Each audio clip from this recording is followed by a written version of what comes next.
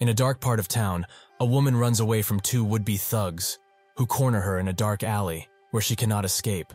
Suddenly, a boy appears behind them and tells them to run, but they only wonder what a child has to do with what is happening here. He should get lost if he knows what's good for him. The boy tells them once again to run away, if they don't want to die, that is. They both think that he is just making fun of them, or trying to act tough, but still, they need to teach him that he shouldn't mess with grown-up business.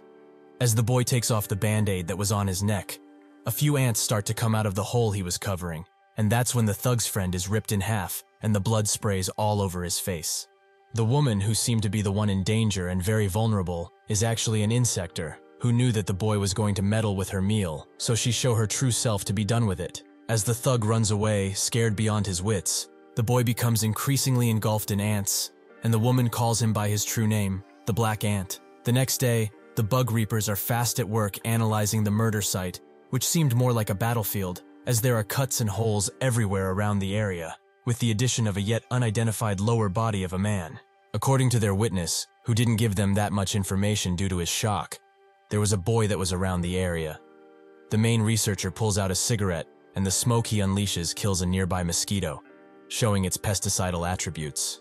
The first sighting of the insectors was in 2005, as monsters resembling normal insects started appearing in the entire world. Everywhere they go, they cause harm, whether to feed or out of enjoyment. But the most disturbing thing about these creatures is that they have seamlessly integrated into society and live among humans without a care. These are the insectors. Most people still consider them an urban legend, but they are very real. So if they ever expect someone to be one, they should contact them ASAP. Signed, the Bug Reapers. This was a pamphlet read by the class head of a certain classroom.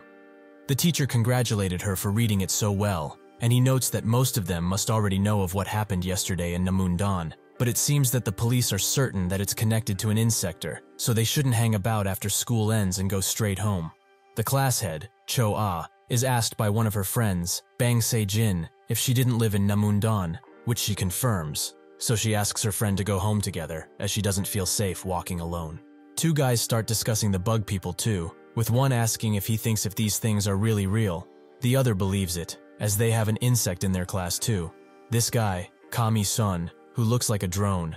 The teacher asks everyone for the assignment he gave them last time, but the whole class starts groaning, which makes the teacher say that it will be graded even if they didn't do it or not, so it will affect their overall grades.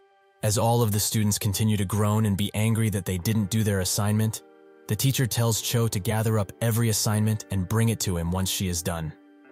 The bell eventually rings, and after the teacher leaves, the two boys tell Cho to not submit the assignments, as besides her and some other nerds, nobody has done it, so they should also sink with the ship and give it up. It's just a grade after all. They start fighting about it, as Cho clearly doesn't want to do it only because they're irresponsible. But that's when Sun stops their argument by putting his assignment in Cho's face and telling her that this is his. She thanks him with a blush in her face, but as he sits down back in his seat, he spots an ant that walks up on his notebook and seems to resonate with him somehow. Out of nowhere, one of the bullies that were talking about the assignment earlier crushes it into his notebook, killing it instantly. He tells him to stop acting like a damn drone, as all he knows what to do is what others tell him. His face is also strangely annoying, and why does he even wear a bandage on his neck? He got a hickey or something. As Sun just looks at them, Cho asks her friend what a hickey means, which makes her immediately start blushing and tell the bullies to stop, as it's none of their business. Even with that, they decide to still take it off, revealing that he only has a big black spot on his neck. This makes one of the bullies mad, as why is he even trying to cover up something like this? To seem cool or interesting. That's when he notices that an ant comes out of that hole and crawls down his neck into his uniform, scaring him witless. He falls to the ground and swears to his friend that an ant just came out of him, making his friend think that he actually lost it. Jin asks Cho if she actually likes Sun, which makes her instantly blush and deny it. But in her head, it's only natural for her to like him. He is very athletic, studious, and eats like a bull. How can one not like a fine specimen like that? Later, Cho goes to the teacher's lounge and gives their teacher the promised homework, with only her and Sun having completed it. The teacher swears at the other students under his breath and says that she and Sun are free to go home, as everyone who did not do their homework must attend the garbage collection after school. As Cho walks back, she wonders if it's okay to say this to the others, as they might get angry if she tells them about it. But she also doesn't want to go home alone, so she gets the idea to invite Sun to come with her, as he also lives in the Naemundong area, if she remembers it right. When she walks back to class, she spots Sun putting back his band-aid in a nearby mirror, and she explains what the teacher told her, that they are free to go. So would he like to go home together with her, maybe? Sun apologizes, as he cannot do that, since he has some urgent business to attend to. Reluctantly, she lets him go, and at the incinerator, the students start to clean up. But the bullies are very mad that they have to stay behind and do something like this. Jin tells them to just clean up, as they will be done quicker. But when someone asks if they will at least get some extra grade credit for it, Cho responds with no, as she is crouching down and sweeping in quite a sad fashion. Jin asks her why she isn't just going home, but she says that she's actually waiting for her, while also explaining that Sun rejected her invitation, so she has nobody to go home with. Jin is surprised that she mustered this much courage, but isn't that guy just too harsh? He could have accepted. Cho tells him that she doesn't know a thing. He is actually very sweet and cool and a bunch of other colorful adjectives. As the others continue their work, the bullies go out behind a building for a smoke break, while still talking about Sun and the ant that crawled out of his neck. The bully who saw it promises to mess with him tomorrow, as he is not done, but it seems that he won't be able to, as an insector was waiting for them, eager for their flesh. He instantly kills the both of them, with one of the bullies' heads flying directly at a classmate's feet. She immediately starts screaming and running away, while telling everyone to do the same, as there is an insector on the loose. As the insector comes out of his hiding place, he repeats the same words. I told you. He says them again and again while killing everyone who is not fast enough to dodge his onslaught. But even if the students try to get out of his way, he just seems too fast for them. Jin is suddenly pulled back by one of the male students who is now in full survival instinct, so it's only natural for him to do something like this. As she falls, she hits her head on a rock, with Cho immediately crouching down to her level and telling her to wake up, as they have to run away now. Unfortunately for them, the insector is already behind her, repeating the same words. Cho gets up to defend her friend, but that's when the carapace of the insector opens up, and out of it comes the teacher's head, who notes that he told her to leave after school. She is shocked by this, but the teacher is extremely mad as he told her, yet she didn't do it. Now he must silence her for good. Before his mighty attack can crush her into bits, a fast and dangerous line of ants cuts both of his arms off cleanly, saving Cho's life. When she looks to see who saved her, she sees a person wearing a black suit, almost looking like a hero from the comics. As the black suit hero stands proud, Cho falls into unconsciousness, as all of this is too much for her, but the hero grabs her before she can fall. The teacher asks him why he is killing someone of his own kind, as he knows he is the famous black ant. But does he really fight for the people? This imposing figure seems to actually be Sun. The teacher starts screaming at him, as they are at the very top of the food chain. Thanks to their endless evolution, they have surpassed all other species on this planet. There is no longer a need to protect these insignificant creatures. They are not the bugs. Sun responds with a single punch that sends the teacher flying into the nearby building. He picks up both girls and gently puts them down somewhere safe, while saying that he does not fight for these people. He fights for something else. It's just like him. He is only hunting. The teacher asks if he is so malnourished that he would actually resort to eating his own, but fine. If he wants to do it that way, then so be it, as he also has a hard time finding food, so he will consume him and leave the humans be. He charges into Sun while in a ball shape, which actually manages to hit him, and even if he tries to stop the attack, it proves to be too powerful, so he is sent flying in some trees. The teacher notes that even without his arms, he can still kill a weakling like him, as if he is an ant. He should just sit still and be crushed like one. He ascends high into the air and launches himself towards Sun, who cannot hope to dodge, so he is hit with the full brunt of the attack. The teacher does this again and again, leaving Sun's body utterly crushed under all of the force, with him unable to do anything. As the teacher prepares one final attack, the heaviest of them all, Sun tells the ant to prepare for combat, as their opponent is coming. The teacher does manage to descend on him with full force once again, but he doesn't notice the gaping hole that he has in his chest due to Sun's secret weapon. With him in place, he uses transformation to remove the ants from his legs and enhance his arms, enhancing them into something truly monstrous. The teacher tells him to let go, and Sun does just that, as he throws him with full force. He doesn't stop there, however, as he uses the momentum to grab onto him and pummel him to the ground.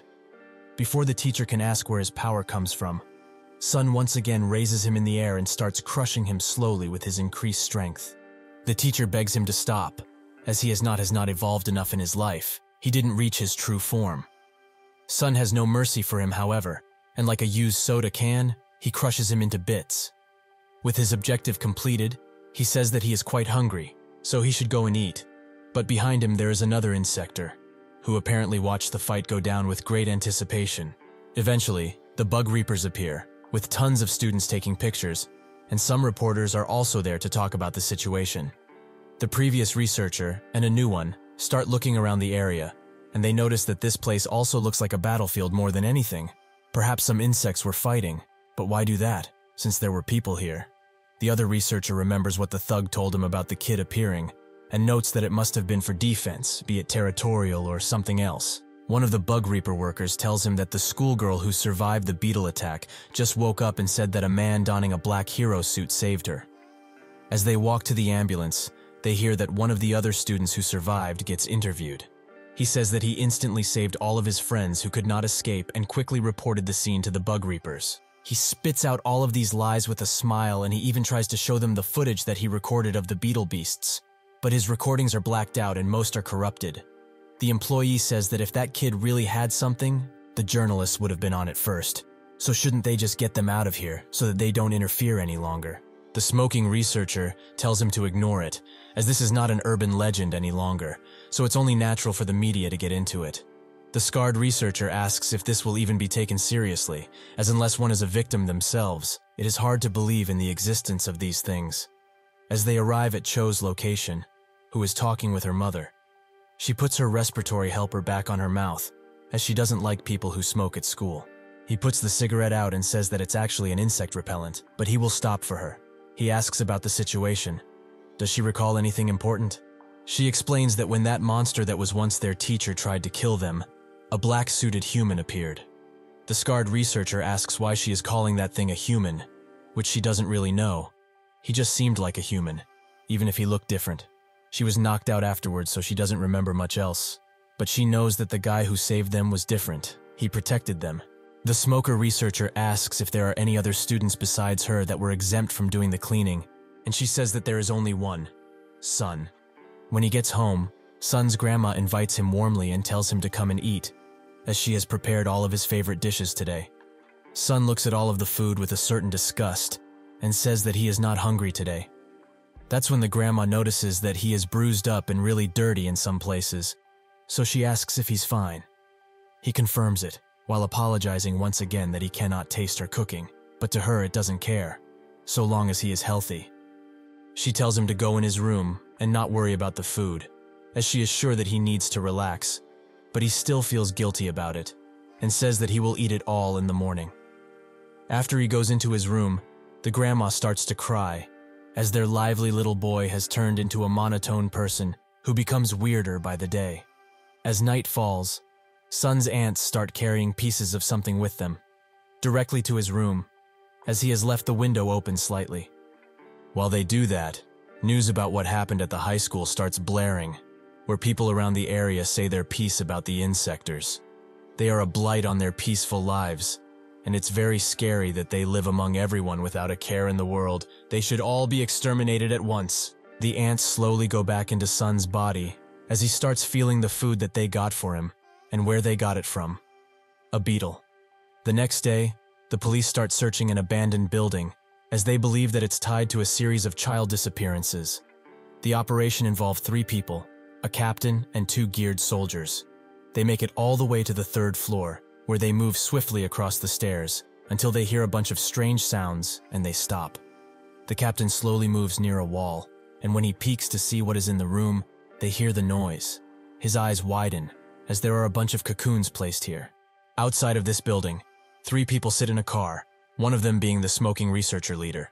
One of them, a part of the bug leader combat unit, Tay, says that this operation is rather boring.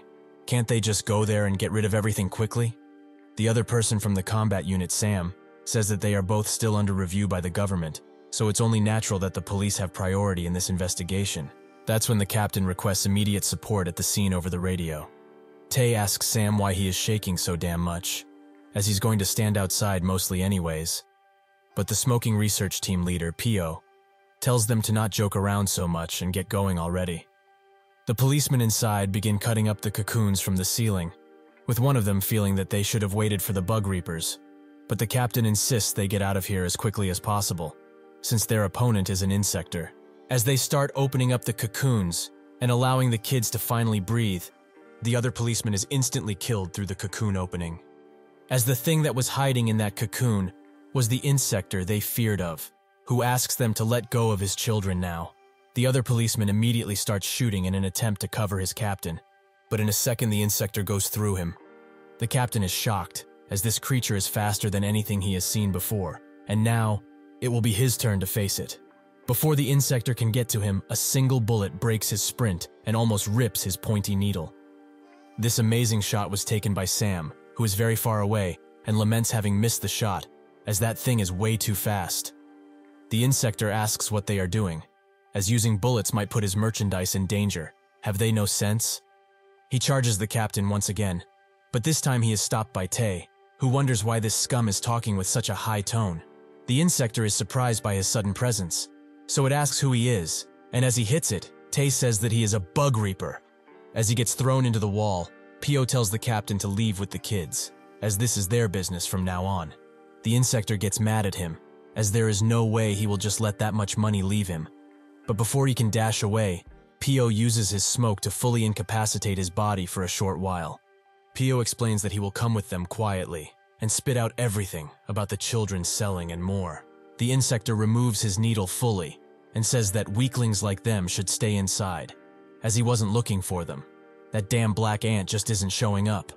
Before they can ask more, the insector unleashes tons of pointy needles at the two. Pio inhales all of the smoke at once and lets it out, while Tay uses his staff skills to deflect the projectiles. With this, the insector is allowed to escape the building, leaving the two to tell Sam to shoot. But it's too late, as he has been hit already, although he is still alive. They lament having lost the fly insector, but now there is nothing that they can do. After the incident involving the students, the school was closed for an entire week, as memorial for the dead children continued, and Soo Young, who first reported the insector, was awarded with the Brave Citizen Award, something which he did not deserve. Cho looks at this on her phone while her brother is playing around, but he tries to scare her, so she gives him a good few thwacks to teach him a lesson. This makes him run away, as he will go and tell their mom, which she doesn't give a crap about. She hates having to look after her younger brother only because she is not going to school, as she isn't in the mood after what happened. She hears that he's trying to scare another person, but when she looks behind, she notices that it was Sun he was trying to scare, who's enjoying some ice cream. After this, they all start eating some with him, as he has bought plenty. But Cho can only think how she revealed his identity to the bug reapers. Maybe it was a bad idea. She asks if something bad happened recently, or he was disturbed, but Sun says that everything is fine, which comes as a relief to her. Her brother builds a pyramid out of the ice cream sticks, but that's when he notices a ball and goes to play soccer with the other child that is there. Sun begins to bite his ice cream stick even harder as he looks at them, making Cho wonder if he didn't have enough already. Suddenly, the kids lose the ball, so they both start going after it together through a small rupture in the fence, while Cho tells her brother to get back here, but he doesn't listen. Sun says that he will go after him, which Cho tries to refuse, but he does so anyway. As he gets through the small rupture in the fence, he spots the other kid with a familiar mask, who asks him what he's doing while giving him a knowing glare. Cho's brother eventually makes it back to her and explains that her friend told him to go back to her and wait. Sun tells the kid to sit still, but he says that he shouldn't be aggressive, as they are both hunters. However, when he was about to score his next meal, he decided to ruin it for him. He was already in a pretty bad mood because of some bug reaper bastards, but this just takes the cake. He will let him go since he seems like a complete newbie, but he will not be so merciful the next time, as he will beat him up if he finds him in his territory again. Sun pulls his band-aid off, and as he equips his armor, he asks what territory he's talking about. The insector is extremely surprised, but he is glad, as he has finally found the traitor hunter, the black ant. He has been waiting for him, as there are rumors that he eats other bugs these days, so if that's true, he must be aiming for him next. However, he already dared to interrupt him in a hunt, so he will eat him and become a superbug. The insector transforms into his original form and immediately strikes Sun, who just regenerates back his armor. The insector is not done, however, as he keeps moving at lightning-fast speeds while mocking him for daring to fight someone as mighty as him. Sun just scratches his head, and with one shut up, he puts the insector into the ground with a single punch, his patience having run out a long time ago. Eventually, Sun gets out of the wooden clearing and notes that he found the ball and took it back home to its owner. Cho's brother asks if he can eat more ice cream, as it seems to be too much for just one person. Cho finds his attitude rude, but Sun smiles and says that he can have it all, something which surprised her, as she has never seen him smile. She asks once again if they can have all of this, and he confirms it again, as he is very full now. In the wooden clearing, the insector's body lies desecrated, as the ants eat him slowly, but surely. After their sudden vacation is done, the students go back to school like nothing ever happened, with most just chatting about what they did with the week they had, and a myriad of other things. Nobody thinking about the insectors and how they are everywhere. When Cho gets to her class, she notices that her class, Class 3, is closed for the time being, and each student that remains was transferred to another class.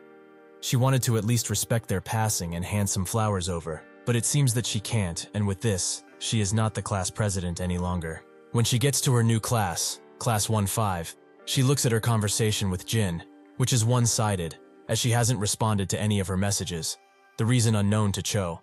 She closes her phone, and is quite mad that she still ended up in class with that smiley bastard, who is recognized as a hero for no reason. Some students that were already in this class ask him what really happened, as they all know he didn't save any of his friends. He explains that if he hadn't been swift, he would have certainly passed away, as the teacher's punches were like boulders. Cho gnarls in his direction as he explains, but a female student near them hiccups one time and then gets up to face them. She swiftly walks up to Soo-young and kicks him right in his family jewels, shattering them completely. Soo-young asks what is wrong with her, but the student, Lee Ye-jin, says that they are way too loud, and they need to be taught a lesson in order for them to shut up. The other student that was acting cool with Soo-young immediately turns into an order-receiving soldier, as he does not want to mess with the famous Ye-jin. He gets out of her way immediately, with Cho admiring what she did and how confident she is in herself. Before she can walk out of the classroom completely, however, she meets face-to-face with Sun, who just looks at her before moving beside her to get into the classroom. As he enters the classroom, Cho invites him to sit next to her, and he does just that. But as he does it, she explains that Ye-jin is really cool. She actually managed to shut Soo-young up by kicking him into a world of pain. Apparently, she is also a real deal in this classroom. As she keeps yapping about the new class and so on, Sun just opens up a bag of chips and starts eating it before class starts, to appease some of his hunger. After the class finishes halfway, Sun tries his best to study, but his stomach just keeps growling, which is quite audible. So Cho invites him to join her for lunch later, as he seems quite hungry. He agrees, but as the teacher explains what will and will not be on the test, Sun suddenly feels the presence of another insector, which hits him like a truck, as all of his senses tingle.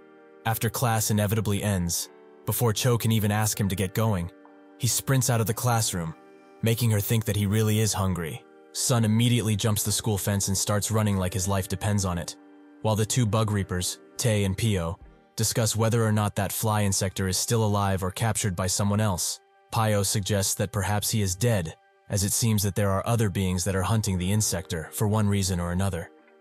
As they turn the corner, Sun bumps shoulders with Pio, making Tae scream at him to respect his elders, so he should at least apologize, but Sun does not stop running.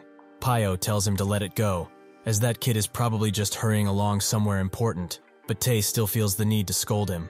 They both arrive in the teacher's office, where they pull Cho out of her class, and Pio explains that they are here to interview the student who went home when the school cleaning was happening. Cho is surprised to see the smoking bug repellent bug again, but says that the student they are looking for just bolted home just moments ago. Perhaps he was really hungry. Tae believes that it was that rude student who bumped into them earlier, but with their business done, Pio hands Cho a business card and says that she should pass this on to her friend whenever she has the chance to. With that, they decide to go visit Sam at the hospital while Cho just looks at the card, which has a few words of information and a phone number. Below a bunch of roads, deep inside of some long-forgotten tunnels, the insector that Sun had felt waits patiently, and sure enough, he arrives, ready to brawl in his full ant suit. The insector slowly descends from his waiting spot, and beckons him to come forward, clearly challenging him to a fight. Sun is the first to attack, but his attack is redirected, and the insector uses his other hands to push him away. This does not stop Sun, however, as he moves in to throw another punch, making the insector start to wobble and move weirdly. This is not because of Sun's punch, though, as he notices that one of his ants is on a piece of silk that is connected to the insector. As a test, he summons a bunch of ants in a ball and throws them at the insector, which eventually reveals that this insector is actually being controlled by a bunch of silk strings that the ants managed to cut up, leaving the insector lifeless on the ground. Sun gets closer to analyze the insector, but as he picks up the strings, the insector seemingly comes back to life and with a final smile, churns out a bomb from his stomach that immediately activates and explodes before Sun can even think of moving. After the dust clears, two insectors stand before Sun, with one of them noting that he probably didn't expect something like that, right? But this must be his first time being caught, considering the countless murders he already did. The silk insector asks if he was the one that killed the fly, which Sun doesn't respond to. The bomb insector notes that with that damn fly out of the picture, they are left in a rather difficult position, as customers who were asking for young meat are now yelling at him only because he decided to play the hero. What a joke. He should know, though, that he is only killing him now because his hunting is interfering with his work, so he should feel unlucky or blame himself for this blunder. Before he can shoot another bomb, the silk insector decides to rip Sun's head off completely with a kick. But no blood spills out as she does this, as this was just a shell that Sun left behind. She is surprised when she sees this, but the bomb insector, who calls her Silky, says that they have been fooled. That bastard got away.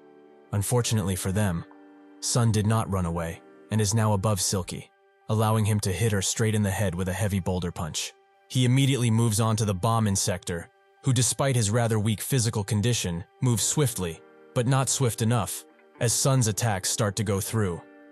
Out of pure desperation, the bomb insector unleashes a bomb that actually manages to hit him, but he manages to defend himself with the few ants he has on him and go on the counterattack once again.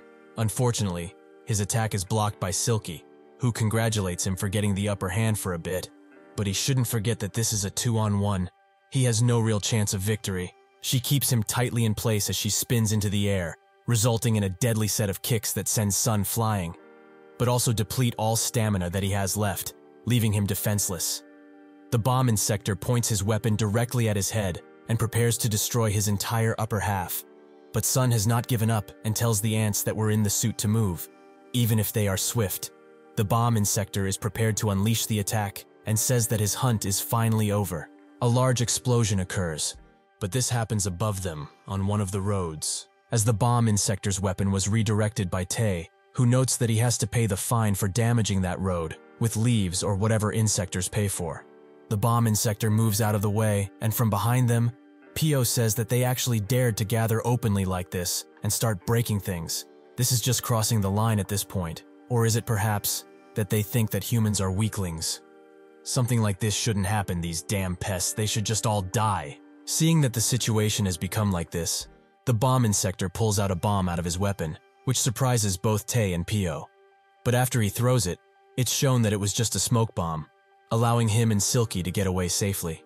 Tae has had enough of these flying bugs, and Pio wonders if they could get some helicopter support one day. Tae thinks that it's fine, as they at least have this black ant to ask things of. But Sun is long gone, making him scream out, as the commander will have their heads for this blunder. Sun, while bleeding profusely, slowly but surely makes his way back home, leaving pools of blood everywhere he goes. When he gets back to his apartment, he starts eating all of the cooking that the grandma made for him, making her wonder what happened, as he came back home injured and with an endless hunger in him. Just what did he go through now? Sun thinks that he could not devour a single thing, so he has to fill this hunger up with something else. But even so, he is still too hungry. After he is done eating, he makes his way to his room and closes the door. But as immediately as he's behind closed doors, the pain starts and the questions of others start popping up in his mind. Why is he killing his own kind? To protect humans? That is not the reason. He remembers how the fly insector told him that he broke the rules of their world by eating his own kind, but that's not it, as those rules have no meaning for someone like him. He has to eat and eat until there is nothing left. Otherwise, he will be the one that is eaten, as the ants are doing right now, causing him to scream out in pain. In a broken-down warehouse, a familiar figure pulls 3 corpse bags around using string, eventually arriving at a cooling room where they throw the corpses in, so that they are as fresh as possible. However, one of the corpses is not a corpse, as inside, there's a living human who begs for salvation. The person throws him in with the others and slowly starts closing the door, as the man who continues to beg for his life is engulfed in complete darkness, forced to freeze with the other lifeless corpses around him. Somewhere else in the warehouse, an elderly man smashes the table, as he's extremely mad that they didn't manage to capture the black ant, as that would have surely attracted the attention of the heavenly insects. However, those damn bug reapers just decided to come out and ruin their plans. If it wasn't for them, they could have made something of themselves. He tells the familiar figure, who is actually Ye-jin, to increase the human supply, as what she is bringing in right now just isn't enough. She says that she is increasing it already, but he should keep something in mind, that she doesn't enjoy doing something like this, so he should stop saying it like she is lazy or something. The now identified bomb insector notices her uniform and walks closer to her. As the uniform she has on right now is the exact same as that guy's, the black ant. Does she perhaps know who this black ant figure really is? She smacks his hand away harshly and says that he has become quite annoying. Just how would she know that bastard? There are countless students in their school as it is. She can't just know all of them. The bomb insector says that it still doesn't matter, as the fact that he is a fellow student still stands, so she should easily find him and kill him, as he has caused enough damage as it is. She is hesitant to do this, as she is already doing very difficult work as it is. Why does she have to do this much work for that bastard? Before she can say what her goal is, the bomb insector starts choking her as he says that previously, she said that she would do anything. But now his orders have come dirty and ugly? Did she really think that she could work with the prestigious 1,000-legged work with only this amount of resolve? How pathetic. Suddenly, his dog starts barking uncontrollably at one of the human supplies that is getting away. The bomb insector looks at this out of the window and then on the cameras, noticing that the freezer door is wide open and one bag is empty, so he asks Ye-jin if she forgot to lock the door, but she says that this is not the case. Even if this does put him at a disadvantage in terms of numbers, he will overlook it, as this is a human mistake, and she has yet to fully develop as an insector. He transforms his hand real quick and says that they should continue their conversation, as he will deal with this easily. So what did she want to say? Ye-jin says that she's quitting, as this partnership is way too toxic at this point, and she isn't getting that much from it. The bomb insector clicks his finger one time, making the man outside start to glow, and his whole body starts to burn in a fiery glow as the bomb tucket in his chest activates, exploding in a fiery cloud. The bomb insector says that she already knows how he deals with things that try to get out of his grasp, so he will say it again, only because he is considerate of her. She will kill the black ant.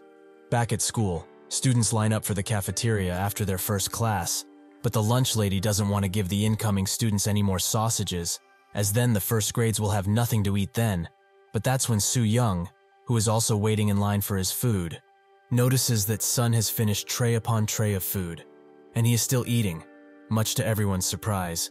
Even Cho's, who believes that he is eating more than usual. Just what is wrong with him, to be feasting like this?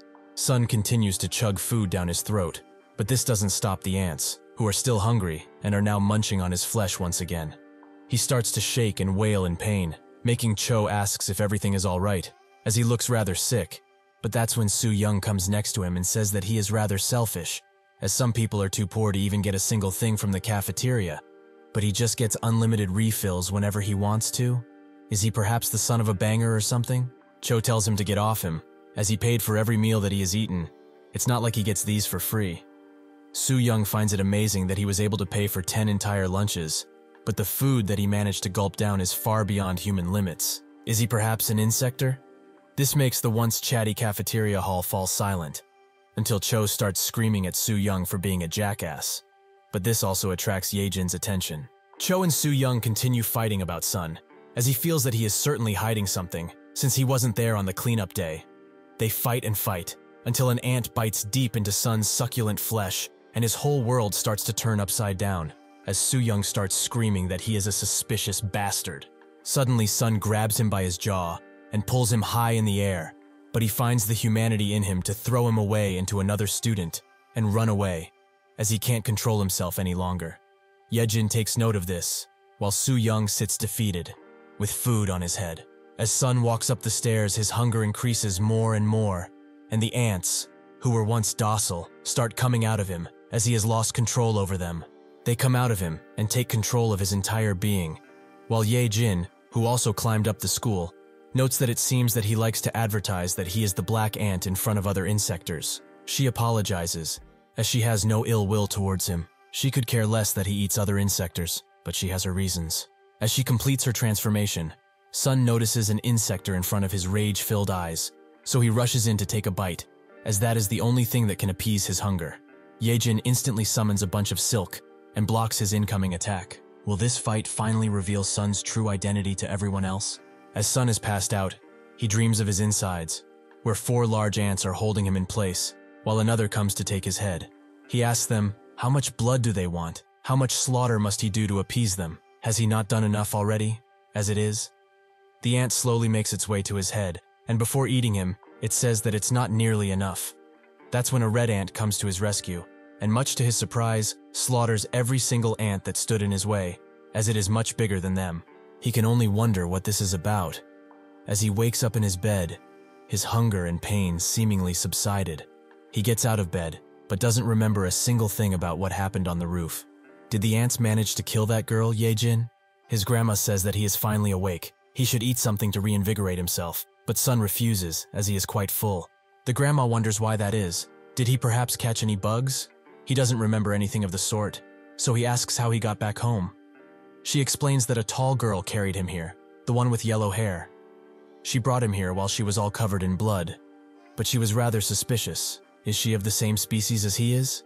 Sun says that they are just in the same class, while wondering why the ants calmed down, as if they hadn't eaten her. Just what appeased their hunger. Suddenly he feels another insector signal, this time from someone else. Someone is calling out for him. The bomb insector and Yejin sit in a calm and unpopulated field, with the bomb insector saying that she made his job even more difficult. She says that she tried her best, but the bomb insector says that if she did, she should have killed him and be done with it, but she didn't. She gets mad at this, as she can see the amount of injuries that she has. If he really wants him dead, then he can go ahead and fight him. That guy is no normal insector. The bomb insect's eyes turn vicious as he feels Sun's presence, who is hiding under the train bridge, only visible after the train passes. They both start to transform, as the bomb insector tells her to not be a disappointment now, but she tells him to shut up and do his job. She rushes into Sun with a kick, but he easily blocks it and creates a mighty punch that hits her right in the stomach and manages to break some of her carapace armor. She feels that he has gotten stronger, but instead of finishing her off, Sun decides to ignore her, as his target is the guy behind her. She starts screaming at him, as this fight isn't over yet, but he says that the bomb bastard will run away if they continue to fight. The bomb insector calls her a useless weakling, but even with this, Yejin grabs Sun's leg and tells him that even if he thinks that way, ignoring her like this is too damn ugly. If she can't catch him, then how could she ever achieve her goal of taking revenge on the celestial insects? How can she possibly do that? The bomb insector calls her a useless thing that is crawling on the floor like a true bug, but now she can be disposed of without any remorse. Yejin asks him to stop, as they had a deal, but the bomb insector says that she doesn't know a thing. Did she really think that he would help with her revenge? Who in their right mind would dare to rebel against the celestial insects? After everything was done, he was planning on giving her to them, just as she deserves. Yejin damns him for all that he's worth, as she has endured gruesome things because of him. But now, she will be put down by him like a sick dog? The bomb insector thinks that the end for worthless beings is pointless struggle, but she should be happy as she won't go out alone, if she keeps holding on to that leg, that is. Before he can fully activate the bomb inside of her, Sun moves swiftly to get out of his line of sight and attempt a sneak attack. But that's when a bomb near Yejin blows up, making the bomb insector laugh. As he has filled this whole damn field with landmines, he has no chance of getting to him, as he will only die a pointless death. Sun summons everything in him to get even more speed, more and more. He starts to turn blood red, just like the ant that rescued him in his dream. Redder and redder, until not even the bombs can catch up to him. The bomb insector tries to hit him, but he is too swift, something which even Sun recognizes, as this speed is otherworldly. With this, he is able to easily take out the bomb insector by tearing off his entire head. As he stops, he wonders where this power is coming from and why his legs have grown to this size. Yejin watches in awe as the newly transformed sun stands victorious. The redness from himself starts disappearing eventually, so he throws the head of the bomb insector next to his corpse and tells the bugs to eat as he turns back to normal. As they do that, Yejin notices that he is approaching her, so as he stares deep into her soul, she prepares for the worst, but he lets her go. He just walks past her. This makes her mad, so she tells him to stop, as she has something to ask him. Why did he save her? Does he have a plan or something? Is he also fighting against the celestial insects? That must be it, right? If that is the case, she wants to join. Sun interrupts her and asks a question of his own. What happened on the roof of the school when he went berserk? She is surprised that he really doesn't remember a single thing, as she thought that he would. After she started fighting him, he proved that he was stronger. Even in this demeated form, she had never seen an insector like this ever before. As the ants almost finished her off, Sun stopped them with the last of his consciousness, as he will not let these things control him like they own him. This act angered the ants, so they started to go after him. But that's when Yejin jumped into action and stopped them from striking him. But why would he even harm himself like this? Does this monstrous side of himself have a will? That's when one larger ant started to glow in his exposed heart, which made him scream out and dispel all of the ants away, before falling to the ground. She was surprised by all of this, as she had never seen anything similar in the entire time she has been an insector. But this made her think for a long while. Does she kill him, or should she sell him and make some decent cash? That's when she had a thought, that perhaps he is the hidden card that can completely annihilate the celestial insects. That is why she carried him all the way to his house. But from now on, he should think carefully about his next move. He has become the target of the celestial insects, and since this bomb bastard is dead, the supply of humans in this area will decrease. So they have little time before they start digging deeper into what happens. When that happens, can he confidently say that he will be the only target? His family, his friends, even humans who so much as dared to brush shoulders with him will be targeted. Everything he knows and likes will be hunted down. However, she can help him. If they fight together, they might actually be able to win against them. Sun asks her, help him? He doesn't really care about those things at all. No matter who or what it is, he will devour it, not leaving a trace behind. He suddenly grabs Yejin and starts filling her mouth with ants, which makes her let out a blood-curdling scream. The next day, as school starts, the teacher in Sun's class starts taking attendance. He continues to call out people, but he eventually gets to Yejin, who does not answer, as she is not here. The teacher is quite confused by this, as she is not the type of person to just miss a day, even if she does skip classes. So he asks anyone if they have her contact in order to see what happened. Soo Young's friend says that the strange girl has no friends, which makes Soo Young laugh and say that he heard there was a strange incident at Namuncheon yesterday. His friend says that it must be her, as he has seen her over there a few times. If they report this, they will certainly become big shots. Yejin suddenly appears and tells them to stop speaking ridiculous things, but they should come to her after school ends, as she has something that she has to talk with them privately. This makes the two smiley dumbasses not smile anymore. She confirms to the teacher that she is here, and Sun thinks about only one thing as she does so, the celestial insects. At the site of their previous battle, a bunch of bug reapers are gathered, with them only finding a prosthetic leg among the battle site, which makes them think that it's probably the insector that their leader talked about, a bombardier beetle, as nothing else could have caused so many explosions. After shaking it a bit, they find something in the prosthetic leg, a small sealable package with a strange thing inside of it. Suddenly, a large man appears and looks directly in the direction of the prosthetic leg, with one of the Bug Reaper researchers trying to stop him from entering. This makes the man holding the package look at him, but another Bug Reaper comes next to the intruder and tells him to go away, as this area is too dangerous for normal people like him. Not liking the bug repellent that was put right next to his head, the man removes the Bug Reaper's hand in one fell swoop, making him scream and reveal that he is actually an insector. The Bug Reapers that are there immediately get ready for battle, and they also try to report to their headquarters that an insector appeared. But in an instant, the insector punches them like they are butter, leaving only the Bug Reaper that had the sample. He screams at the top of his lungs, but he cannot hope to win against this insector. After he is done butchering them, he calls someone and says that the sample has been secured. The man over the phone asks if there were any incidents, but he says that everything is fine, while looking at what the package contains, a certain type of bug. As class continues, Yejin uses a small amount of her power to throw something to Sun, which goes past Cho as well, who notices it. Sun catches it, and it's revealed that it's only a note, asking him to come through the back door after class. He does just that, and they meet behind the school, where Yejin says that this would be the first time they actually talked at school, which feels kind of awkward, because it's so normal. Sun asks what she wants from him, which makes her sigh, as he probably already knows, and this time he can't pretend that he doesn't remember. She thought that she was really going to die from what he did. Back when he grabbed her by her jaw and poured ants into her mouth, she passed out, but when she woke up, she started puking out something, the bomb that she had inside of her, destroyed by the ants. The simple fact that he decided to spare her and just left means that he will accept her request for cooperation. Isn't that right? Sun doesn't know what she's talking about, as she seems to be mistaken about something. He didn't save her out of the kindness of his heart. She is just emergency food, ready to be eaten whenever he runs out of targets. She feels kind of gross after he said that, as it is rather extreme, but really, he should think about things carefully. Did he just forget what she said? He is now officially the target of other insectors.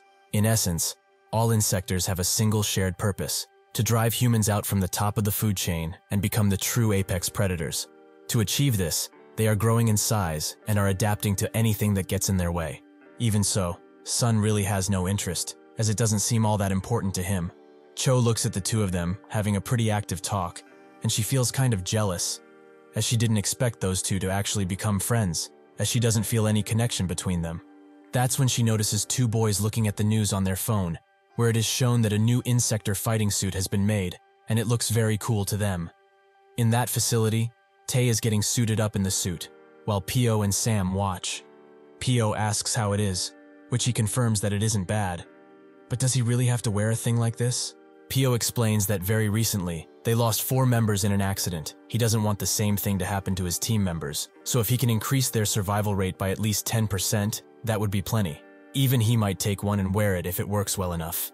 The leading Bug Reaper Science and Technology Department leader, simply named Doctor, says that they will see if that is possible for someone of his stature. With the preparations done, they will now conduct a physical test, which Tae doesn't feel so good about, as he doesn't have a weapon. Pio tells him to use the built-in dagger that is positioned in his right arm, but he should be ready now, as they will let the Insector in. Tae still has more to say, but at this point nobody will listen to him. They order the tiger beetle they captured to transform, which makes the Insector mad, as he doesn't like being ordered around. But they tell him that he can go all out and do as he wants. This makes him smile as he transforms, as it's been a while since he tasted the thrill of a real kill.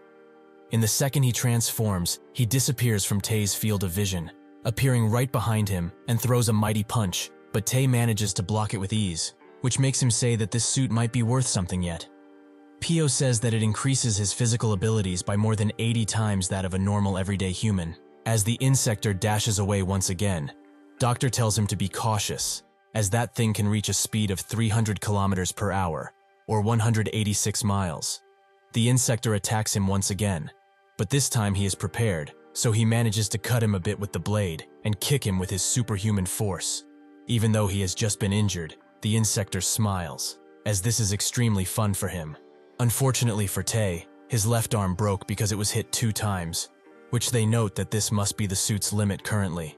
But the Doctor can't help but wonder if it can withstand even more. In an instant, the Insector jumps on him and starts choking him out on the ground, but that's when the suit unleashes a large quantity of volts into the Insector. Doctor explains that once he has received some real damage, a current of 100,000 volts will go to the Insector he is currently facing, which makes Tae wonder why he told him only now.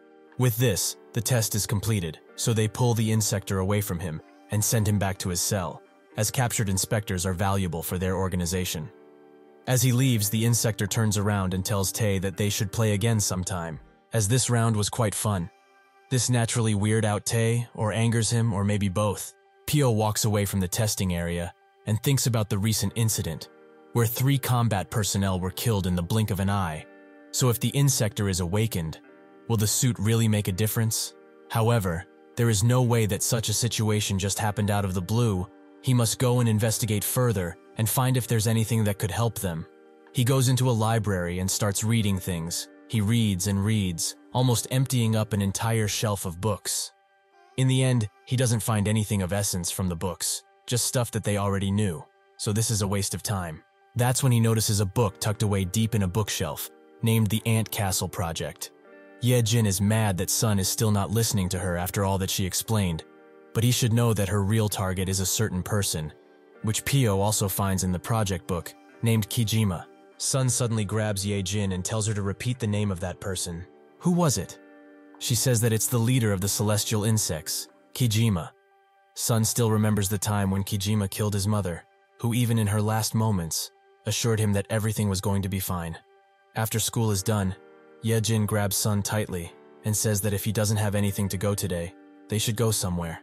Sun refuses, which makes her think that perhaps he is actually going to go hunting, as there might be some insectors near. But Sun tells her to stop talking nonsense and keep her distance. Ye-jin tells him that it's a real shame that he acts in such a way. They could have eaten some meat together in order to celebrate their reunion as normal people. Sun immediately gets mad, as he believes that she is thinking about eating humans, but Ye-jin confirms that it's not what she was talking about. She hasn't eaten a single human since she became an insector. Perhaps it's because she awakened as a silkworm, but she doesn't feel the need to eat human meat. Besides, she will buy some really nice meat for him, so they should go and eat. As he hears that, Sun is already in front of her and tells her to hurry up. They go to an all-you-can-eat buffet, where they both top their plates with good cuts of meat. But Sun is rather impatient at waiting for the meat to be done, since he could also eat it like this, and nothing bad would happen. The employee there says to his boss that he might be screwed, as they took a lot of meat. But the boss tells him to not speak that out loud in front of the customers, and that he will teach him how it really is. This is how buffets make their money in the first place. People take a lot of meat since they are hungry, but they can't eat much in the end, so they will charge a penalty for the meat that is left over, which is where they make their money. As he keeps bragging about the genius of the man who came up with this idea, the employee tells him to look at them, as all of the meat is done. They both unhinge their jaws as they slurp down the meat within seconds. As they continue eating, Ye-jin asks Sun how he knows about Kijima, which makes him think again of his mother, but he refuses to tell her. She says that it's fine if he wants to keep it to himself, as that guy just probably went after his family, like he did with hers. Her mother and father were both killed by him, and she can never ever forget the words that he said when he left her alive only. They do not kill their own kind, but they also don't need these inferior beings any longer, so she should awaken and become as powerful as she can. Sun continues eating while she explains, which makes her order another tray of meat, since they have almost run out. The owner looks at this, and tells the part-timer that he is officially cooked. After they are done bankrupting the buffet, they go and get something to drink, with their orders being quite specific. She also asks what he wants, as he is at a distance for some reason. As he tells her, he feels that an insector is near. He closely analyzes everyone, until he notices someone smooth-talking a lady into coming to his house, as it's better than a cafe since he is an artisan at making coffee. She feels that his approach is a bit forward, but he makes her laugh by saying that he will eat her up. He does manage to make her laugh, not knowing that he meant it in the literal sense, as this guy is an insector. After Ye-jin is done picking up the drinks, she notices that Sun is shaking and looking at a couple, making her wonder if he feels lonely. He explains that the guy is an insect, so he will be going after him. Later, Cho takes the bus to the hospital where her friend, Se-jin, is still hospitalized because of the incident. She goes up to her room and asks if she would like to meet face to face. But after not getting a response, Cho leaves the gifts she got from her and a letter. As she walks away from her door, she notices two people arguing, a man who asks how he dared to shave the head of a child that was about to debut, and a doctor who says that if they did not take action right then and then, she would have been in danger. This makes Cho remember that Se-jin was very excited that she passed her audition to become an idol. That's when a gorgeous nurse walks past her, who is smiling for some reason.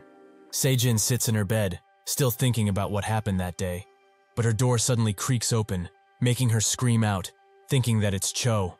It is not Cho, however. It's the pretty nurse, who doesn't seem to be a nurse at all. If this is how nurses looked, I'd pray for being hospitalized. She says that she must be really angry at the people that did her wrong, but she shouldn't bottle it up, like she has been doing.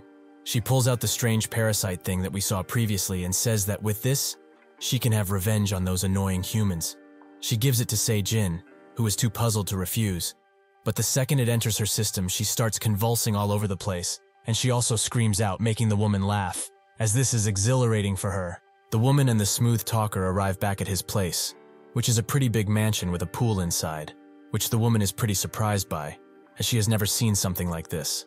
The insector tells her to not be so surprised, as it looks pretty embarrassing, but she should go ahead and play all she wants in the water. He kicks her into the water as he says this, but as she starts swimming, she says that the water is just too deep for her, as she is already tired from it, but she can't find him anywhere. This is because he is actually below her, smiling ear to ear at the prey that he's about to consume. Seeing that the man isn't anywhere around, she decides to get out of the water, as is pretty tired as is. That's when the man grabs her ankle and pulls her deep into the water, before taking her even deeper and knocking her out completely by throwing her at the bottom. As she floats, the man sits next to her and thinks that this is rather boring. He wanted to try something new, because he usually just orders for human meat whenever he is hungry, but whatever, as now he should go ahead and consume her before she decides to wake up. As he unhinges his jaw, he notices something very strange, a black figure that is changing shape right outside his window, which is also giving him an all-knowing look. After Sun transforms completely, he punches through the glass without any remorse. Before the insector can even react, Sun rushes him with a deadly dropkick that sends the insector flying into the wall. This isn't enough to stop him, however, so he rushes back in and punches Sun, something which sends Sun back a bit.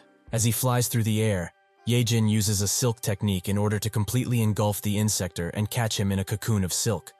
She also pulls out the harmless woman out of the water, who did not suffer any serious injuries.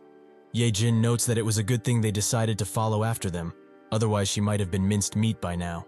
The insector is very mad with them, and asks what kind of bastards dare to disturb someone else's meal like this. They both get in front of him, and he asks if they can even handle the consequences of attacking him. Do they even know who he is? Sun doesn't care, as he will consume him nonetheless. Yejin tells him to stop, as if they capture him, he might prove to be useful to them, even if he does seem like a bastard. The insector finally gets who he is that black ant fellow who hunts his own race only. He naturally heard the rumors about him, but he seems to be more troublesome than advertised. However, he is going to devour him and his little fairy friend. As he starts to transform, Yejin tells him to not even try it, as he can't hope to get out of his restraints now. But unfortunately for her, he starts doing just that, as they have severely underestimated him. The two have seconds to move out of the way, as the insector unleashes a myriad of scorching hot blades that even manage to hit them, but not at full speed, which reduces the damage they take. After the blades are done flying about, and the insector has made some distance between them, he explains that they shouldn't have been so confident just because they hunted down some small fries, as they cannot hope to defeat him, a member of the heavenly insect. Their arrogance will be their undoing. This is Zagana, a pond skater insect. He beckons them forward, as he wants to see what they are capable of, so they both jump at him while unleashing their techniques. But Zagana smoothly blocks them and uses his twin sword technique to slash both of them in a heartbeat, showing just how much power the heavenly insect group has. As Sun falls from the air because of the attack that pierces him, Zagana prepares to unleash another attack in order to finish him off, but Yejin arrives just in time to get Sun out of the way. After she lands, she wonders how he can get this much speed, but seeing that he is able to stand on water, it's probably his ability. If they go anywhere near the water, it will be a kill zone, as he is very swift there. She thinks that all of the heavenly insect members are very strong, even among other insectors, but she never thought that it would be to this extent. As she thinks, Sun just decides to go in once again, while telling her to lay some silk thread on the surface of the water. She doesn't know what is going on in his dumb head, but she does this nonetheless. Sun charges in with even faster speeds, as he wants to manifest that red power once again. He needs to, in order to win this fight. As he approaches Zagana, he cuts one of his antennas off, making Sun think that he needs to get rid of his dual swords, as these things are the main issue in this fight. They continue to trade blows, with Sun becoming progressively redder and redder as the fights go on, with his punches also becoming more deadly. However, as he tries to go for another punch since Zagana is now defenseless, his face is suddenly revealed as his face armor is cut in half. It seems that the swords that were in his back aren't just for decoration, as he put his other swords on his legs and is now pulling out the swords from his back, revealing his true fighting form. With his newfound speeds, he unleashes a powerful attack on Sun in the blink of an eye, which makes him bleed. Zagana then notices that there is thread all over his swords, something which he did not notice, but even so, she is too arrogant with her movements, as she cannot hope to injure him enough. She uses all of her power in order to cut his head off, but his armor is just too strong, so he smiles as he strikes the water below him, creating an attack that pierces through Ye-jin with ease. She starts screaming from the pain, and Zagana, thinking that he needs to end her existence in a flashy fashion, throws one of his swords in the air, which will definitely hit her. However, before it can do that, Sun moves swiftly and grabs the sword, allowing him to pierce the arrogant Zagana with his own blade. He tries to hit Sun with his remaining sword, but he defends himself with all that he can, while sending ants through the sword, which go and eat Zagana's insides slowly, making him scream out in pain. Before he can fully kill him, the buff Insector from before comes around and socks Sun straight in the face, sending him flying towards a wall. He notices that they actually managed to defeat this dumbass, so he throws an invitation card near Sun, as strong people are always welcome. This card is for a certain club, named Six Shot, a place only for the strong and vicious. In a dark alley where nobody dares to go into without a good reason, Se-jin approaches a fat boy, who signed up for a dating app that she is also a part of. He says that they should go ahead and start their date, maybe go somewhere to eat first, but that's when she suddenly approaches him and says that she wants a kiss, which he happily accepts, but thinks it's rather straightforward, not that he minds.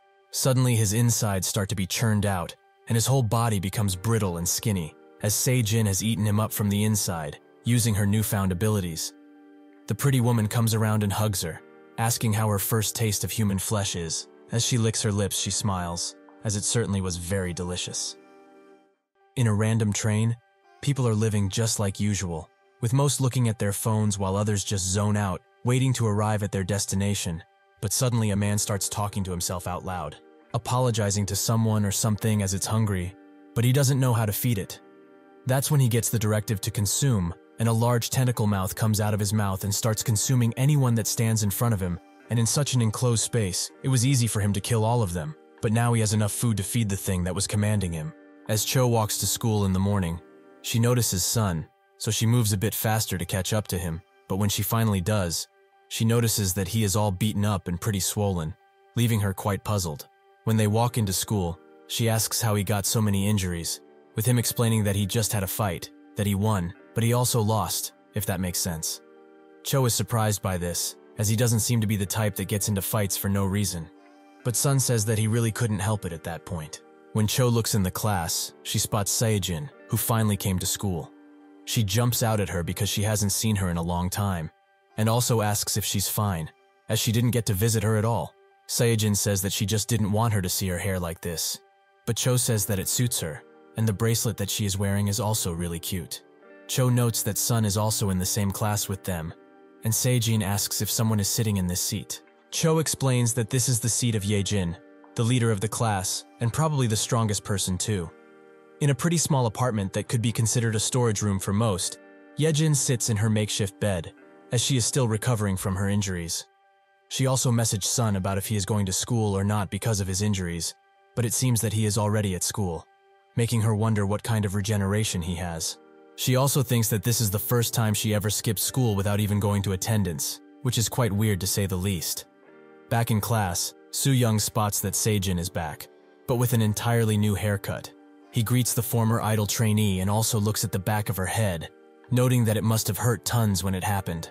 Well, she just cracked that part of her head, so she should consider herself lucky, as the other kids died, even if they ran desperately just like her, in order to survive at least one more day. Naturally, those who are meant to live will most certainly live. Since she survived in such a healthy manner, it's fine if he feels a little less sorry for her, right? She survived for goodness sakes. Se-jin has had enough of his heartless yapping, so she gets extremely mad and a red glint appears in her eyes, making Sun perk up, as he just felt the presence of an insector. But before Se-jin can do anything, Cho gives Soo-young a punch that almost knocks him on his ass, making Se-jin calm down from her fit of rage. Cho starts screaming at the top of her lungs. He's a crazy bastard that doesn't even know how to apologize properly. He's a little less sorry? How could a bum like himself say that when he was the one that threw her away to save his sorry ass? He should apologize properly now. With a rather calm expression, Soo-young apologizes to the both of them, but as he walks away, he notes that everyone is giving him a hard time because of what happened, but they will soon find out that they messed with the wrong person. Sun continues feeling this familiar yet unfamiliar energy. It is unstable because it resembles an insector, but it really isn't. and he also knows where it's coming from. Saejin, in the same train where the possessed man started eating all of the passengers, it seems that he ate enough to not even resemble a human anymore. Two bug reapers come to clean the place out. Younger brother Ko and older brother Ro, who are both disgusted by what they see. Ro wonders if this guy is similar to the insects that were in Seongchun, but Ko says that this larva-like thing and those guys are very different. Even so, Ro says that it's better to take this guy in back to the headquarters, as that old man would surely be very happy about it, since he will have a new toy to play with. The larva insector starts screeching and charges into Ro, but Ko manages to catch it with his knife and starts shooting it with his shotgun. But as Ro tells him to keep the damage to a minimum, he gets slapped away by the insector, who uses its tail to throw him into a window. Naturally, Ko is worried for his brother, but he forgets about that worry once the insector chooses to try and whip him out of the way too. Unfortunately for the insector, Ko is much stronger when it comes to pure strength, so he grabs the insector and throws it high into the air, allowing his undamaged brother to go ahead and slash the insector's neck off. Ro asks if he really thinks he's that weak, but Ko laments having killed the thing, as he tried to catch him without damage. But he just cut off its head with no rhyme or reason. Ro notes that it's about time they go back, but that's when a really small larva, all too similar to the big one, pops out of the corpse, which looks at Ro and beams itself into his head in a split second. Ko asks where it went, as he didn't quite catch it, but his now controlled brother notes that they shouldn't worry about it and head back to their headquarters. Eventually, they arrive at the Bug Reaper B branch, Sector B, where Ko notes that when that old man sees what they got for him, he will be so surprised he will die from it. Rose says that the old man is already on his deathbed, which surprises Ko, as he didn't expect such a grim comment from him. But he doesn't get to ask him about it as Tae and Kim greet them, as they heard they caught a pretty large larva. Unfortunately for them though, they caught something much faster, and were the first. Ko notes that if they hadn't stopped on the way, they would have been here first, but Tae says that it's their fault, since they stopped during working hours. Also, why is the packaging torn? Did they perhaps try to carry it together because it was too heavy?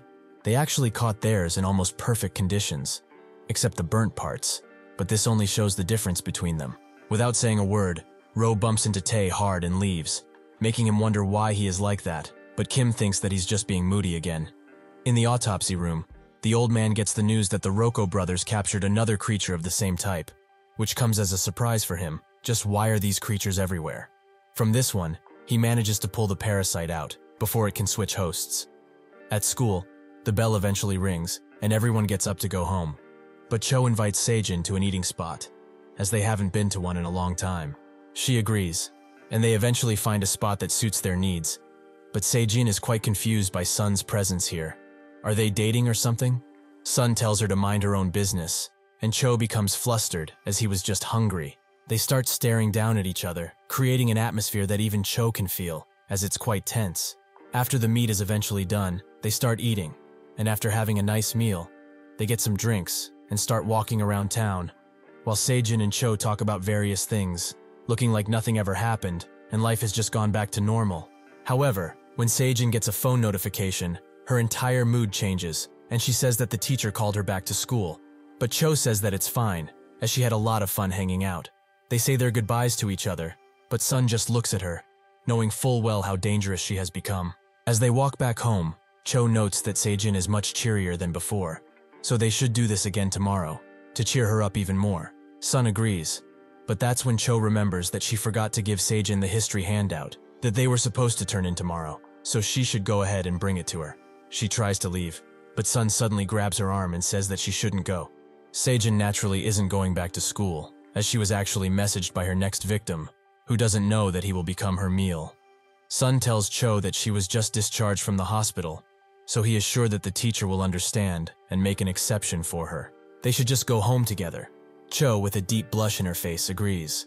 While walking home, Soo Young and his friend notice that Seijin is getting in the car of some man, with his friend thinking that he is her father, who seems to be rather cherry. Soo Young tells his friend that he is too pure for this world, and in the first place, that girl doesn't have a dad, never had one, but this sight gave him all of the information that he needed to know. She screwed up bad. When night arrives, Yejin decides to go out to town, as she wants to try out the club that she and Sun got invited to. But maybe she didn't think things through, as clubs usually check people's IDs, right? She eventually arrives at the 6-Shot Club, but she thinks that she won't ever be able to enter, as the line extends out to the road. Just what are people waiting for? She starts messaging Sun to come, but he refuses, as he is eating, so he is currently unavailable. She laments having to leave only because of Sun's stupid gut, but that's when a man asks her if this is her first time here. A man that she recognizes all too well. He notes that her voice is quite similar. Have they seen each other somewhere else before? But he would have remembered her though. Naturally, this is Zigana, or his human name, Park. Because of this, Yejin thinks that she is extremely screwed right now. Without much thinking, Zigana invites her inside, and even if she tries to refuse him, he insists and insists, until eventually he gets her inside, where everyone appears to be having a good time, and there are tons of sparkling lights, something which attracts her greatly. Zigana asks what she thinks of this place, but she is too busy trying to touch the light sources, because she is a moth after all, and moths are very attracted to light. He asks her what she's suddenly doing, but even if she wants to grab all of the lights, she knows that this isn't the time to be doing that. So she returns back to normal, and says that the atmosphere around this place is quite nice, much better than most clubs. Zigana says that it's easy for the atmosphere to come to life in these kinds of places, as people are here to have fun and forget about their worries. Yejin does like the constant lights and the atmosphere, but this is only a superficial place. To get more information about the insectors, she needs to go all out and show him that card. She pulls it out of her jacket and notes that she was actually invited to this place, which makes Zigana's eyes glow red, as she is a guest, but not from this side, from the other side. So they should go ahead and enjoy their time properly, not like these humans do. They start walking down, and eventually arrive in a corridor, where a gigantic elevator is. Yejin asks why it's so large, and Zigana explains that this place is only for VIPs, so it should accommodate any and all types of insectors, be it small or large. Yejin notes that it's certainly a VIP place, as this elevator might be bigger than her room. Zigana notes that not everyone can get their hands on these invitations. She must have some connection to their boss, right? She says that she's on the noticeable side, which makes him ask what she will be after she awakens. Butterfly? Perhaps even a mantis? She says that she will only be a common beetle, which makes him say that he is already an American giant water strider. But her being a beetle is very unexpected. Eventually, the elevator stops, with Zigana noting that the boss will be very happy when he sees her, as they are probably friends for her to receive the invitation. Once the elevator doors swing open, Yejin is met with the sight of a fight to the death arena, where insectors and humans alike are betting to see who will win in the pit. The humans that are in the pit eventually overpower the insector and start stabbing him constantly to show that they were victorious. This is lawless heaven and earth. Suddenly, a gigantic Goliath beetle appears, named Jack, who crushes the three humans under her foot with ease, making the crowd cheer even more, their eyes filled with malice and a sadistic feeling. Yejin didn't expect something like this at all. A battle royale like this, between humans and insects with betting? She could have never imagined that there was ever such a place in the entire world. All of this, is too disgusting to even look at.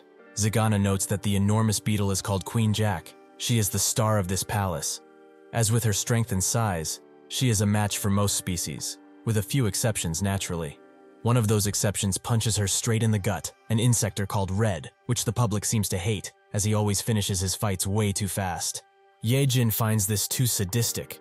Is there even any meaning to this constant violence? Zigana explains that there is, as this gives humans excitement and some even pleasure, while the insectors gain honor from it. Yejin wonders what he means by honor, so he notes that they basically gain the envy of all insectors, the opportunity to become one of the celestial insectors. However, that's just an opportunity, as being strong enough is the half of it. They must also match ideologies. Yejin thinks that this means that this guy also became a celestial through this ugly process. Zigana notes that there is another way to become a celestial insector. Is she interested? He hands her a parasite, but before he can explain how it works, someone interrupts him and notes that the boss is looking for him. With this opportunity, Yejin gets back in the elevator and closes it, noting that she has to go to the bathroom urgently. After the elevator doors close, she slumps over the wall, thinking that she will give Sun the beating of his life for not coming with her tonight. Zigana notes that he screwed things up with her, it seems, but the insector who interrupted him insists he visit the boss already. Due to this, Zigana cuts his head off and notes that he's going. The next day, when Yejin arrives at school, she immediately tries to hit Song, who just dodges all of her attacks as he is eating. But after she gets tired, she notes that she has some very nice information for him, so he should look forward to it. That's when they both feel that the atmosphere around the class has changed quite a bit. And sure enough, when Cho and Sejin arrive in the class, everyone starts looking at her and whispering about what she has done. Cho doesn't get it, so she asks what's wrong. But that's when she hears someone say that even if she is a trainee, it's still far too much for her to be involved with an older man like that. Cho just doesn't get what they are talking about, and Yejin notes that something about the atmosphere feels strange, like something is amiss, but this school never had a quiet day before, so it's probably just that. As Sun continues eating his sticks, Cho tells Sejin that they should just skip class and go somewhere else. But Soo-young stops them, and notes that he won't let them go anywhere until she finds out what kind of girl her friend is. Yesterday, his friend said that Sejin got into a luxury car with an older man, who he thought was her father, but he denied it, as Sejin doesn't have a father. So just who did she get into a car with? He was naturally worried for her safety, since they are classmates, so he took a taxi and followed them. Unfortunately, he then saw where they were going, so it seems that the downfall of the girl who wanted to become an idol is really just too pathetic. So her blaming him for not becoming an idol is actually really selfish of her, as she was never going to succeed from the start, judging by how she acts now. Yejin notes that she should go over there and teach that bastard another lesson, but Sun notes that he should be the one to do it. As he feels that unstable energy again, things are about to become really dangerous. Cho tries to hit Soo-young once again, but Sejin stops her and tells her to leave, as she will be the one to take care of him this time, for good. With that, she closes the door, as Soo-young says that if that girl hit him again, he would have reported her to the violence committee. Suddenly, Sejin starts laughing maniacally, as she wanted to enjoy her school days a little bit longer, but it seems that something like that isn't possible. Soo-young's friend notes that he will go and mess with her next, so he apologizes for his dumbass friend, as he doesn't know how to talk. But he also inquires about her services, as he makes a lot of money from deliveries these days. That's when Sejin begins transforming into an insector. Both Yejin and Sun are now on full alert, and Sejin smacks Soo-young's friend out of the way, knocking him out as she does so. The classmates naturally start to run out of the classroom, but before any of them can get out, Sejin stretches out her hand and throws the tables and chairs at the door, with one of the chairs even going through the door. They are all scared for their lives, with Yejin asking what they should do, but Sun notes that there are far too many people watching. They can't transform here. Sejin tells Soo-young to come out, which he reluctantly does. So Sejin grabs him by the neck, making him drop down the phone he was carrying. She tells him that this is all of his fault. Her dreams were crushed and she ended up like this only because of him and his dirty actions. Everything that has happened is his fault, even this. But now, he will repent with his own life. Before her attack can reach him, Sun tells her to stop, as how will she face Cho after doing such a thing? What is she going to say after she sees that she killed him? Cho is now knocking at the door constantly, demanding that she open the door. Soo-young begs the others to report this damn insector already, as they will all die because of her. But everyone sits in silence, not doing anything, so he calls them a bunch of useless bystanders and starts to beg Sun to report her. As this bug bastard will certainly kill him, he should pick up the phone and call the bug reapers already. Sejin starts speaking with Sun, noting that this is not going to work out after all, and she also asks for his help. She slams Soo-young into the wall and tells him to listen closely. Everything that has happened, the actions he took without a second thought, the fame that he got while she suffered constantly in that dimly lit hospital room, and the heartless words that came out of his mouth recently make her not feel a single ounce of guilt if she were to kill him today, as all of it is entirely his own fault. Sejin reaches into her bag and notes that she will never be satisfied with just ending his life, so she will have to make him feel the same pain that she felt, over and over again. Sun is quite puzzled by what she pulled out, but Yejin seems to recognize the parasite. Sejin forcefully opens Soo-young's mouth and says that in the middle of his pain, right when he is the most miserable he has ever been, she will take his life, and he will thank her for it. Soo-young screams at her to get away, again and again, but nobody is listening to him, so the parasites that Sejin held now all fall into his mouth, and she forces him to swallow them while smiling. After doing just that, Soo-young starts to convulse all around, with his body starting to twist and turn as it transforms, his whole appearance changing into that of an insector. Everyone looks at this with shocked expressions, but Yejin finally remembers where she saw that parasite. She was offered one from that guy. So this is what that thing was for? Disgusting. As Sejin has returned to her human form, she sits on the window and asks how it feels to become the very thing he despised most. To him, who is literally no different than a measly lying bug, There might actually be no difference considering.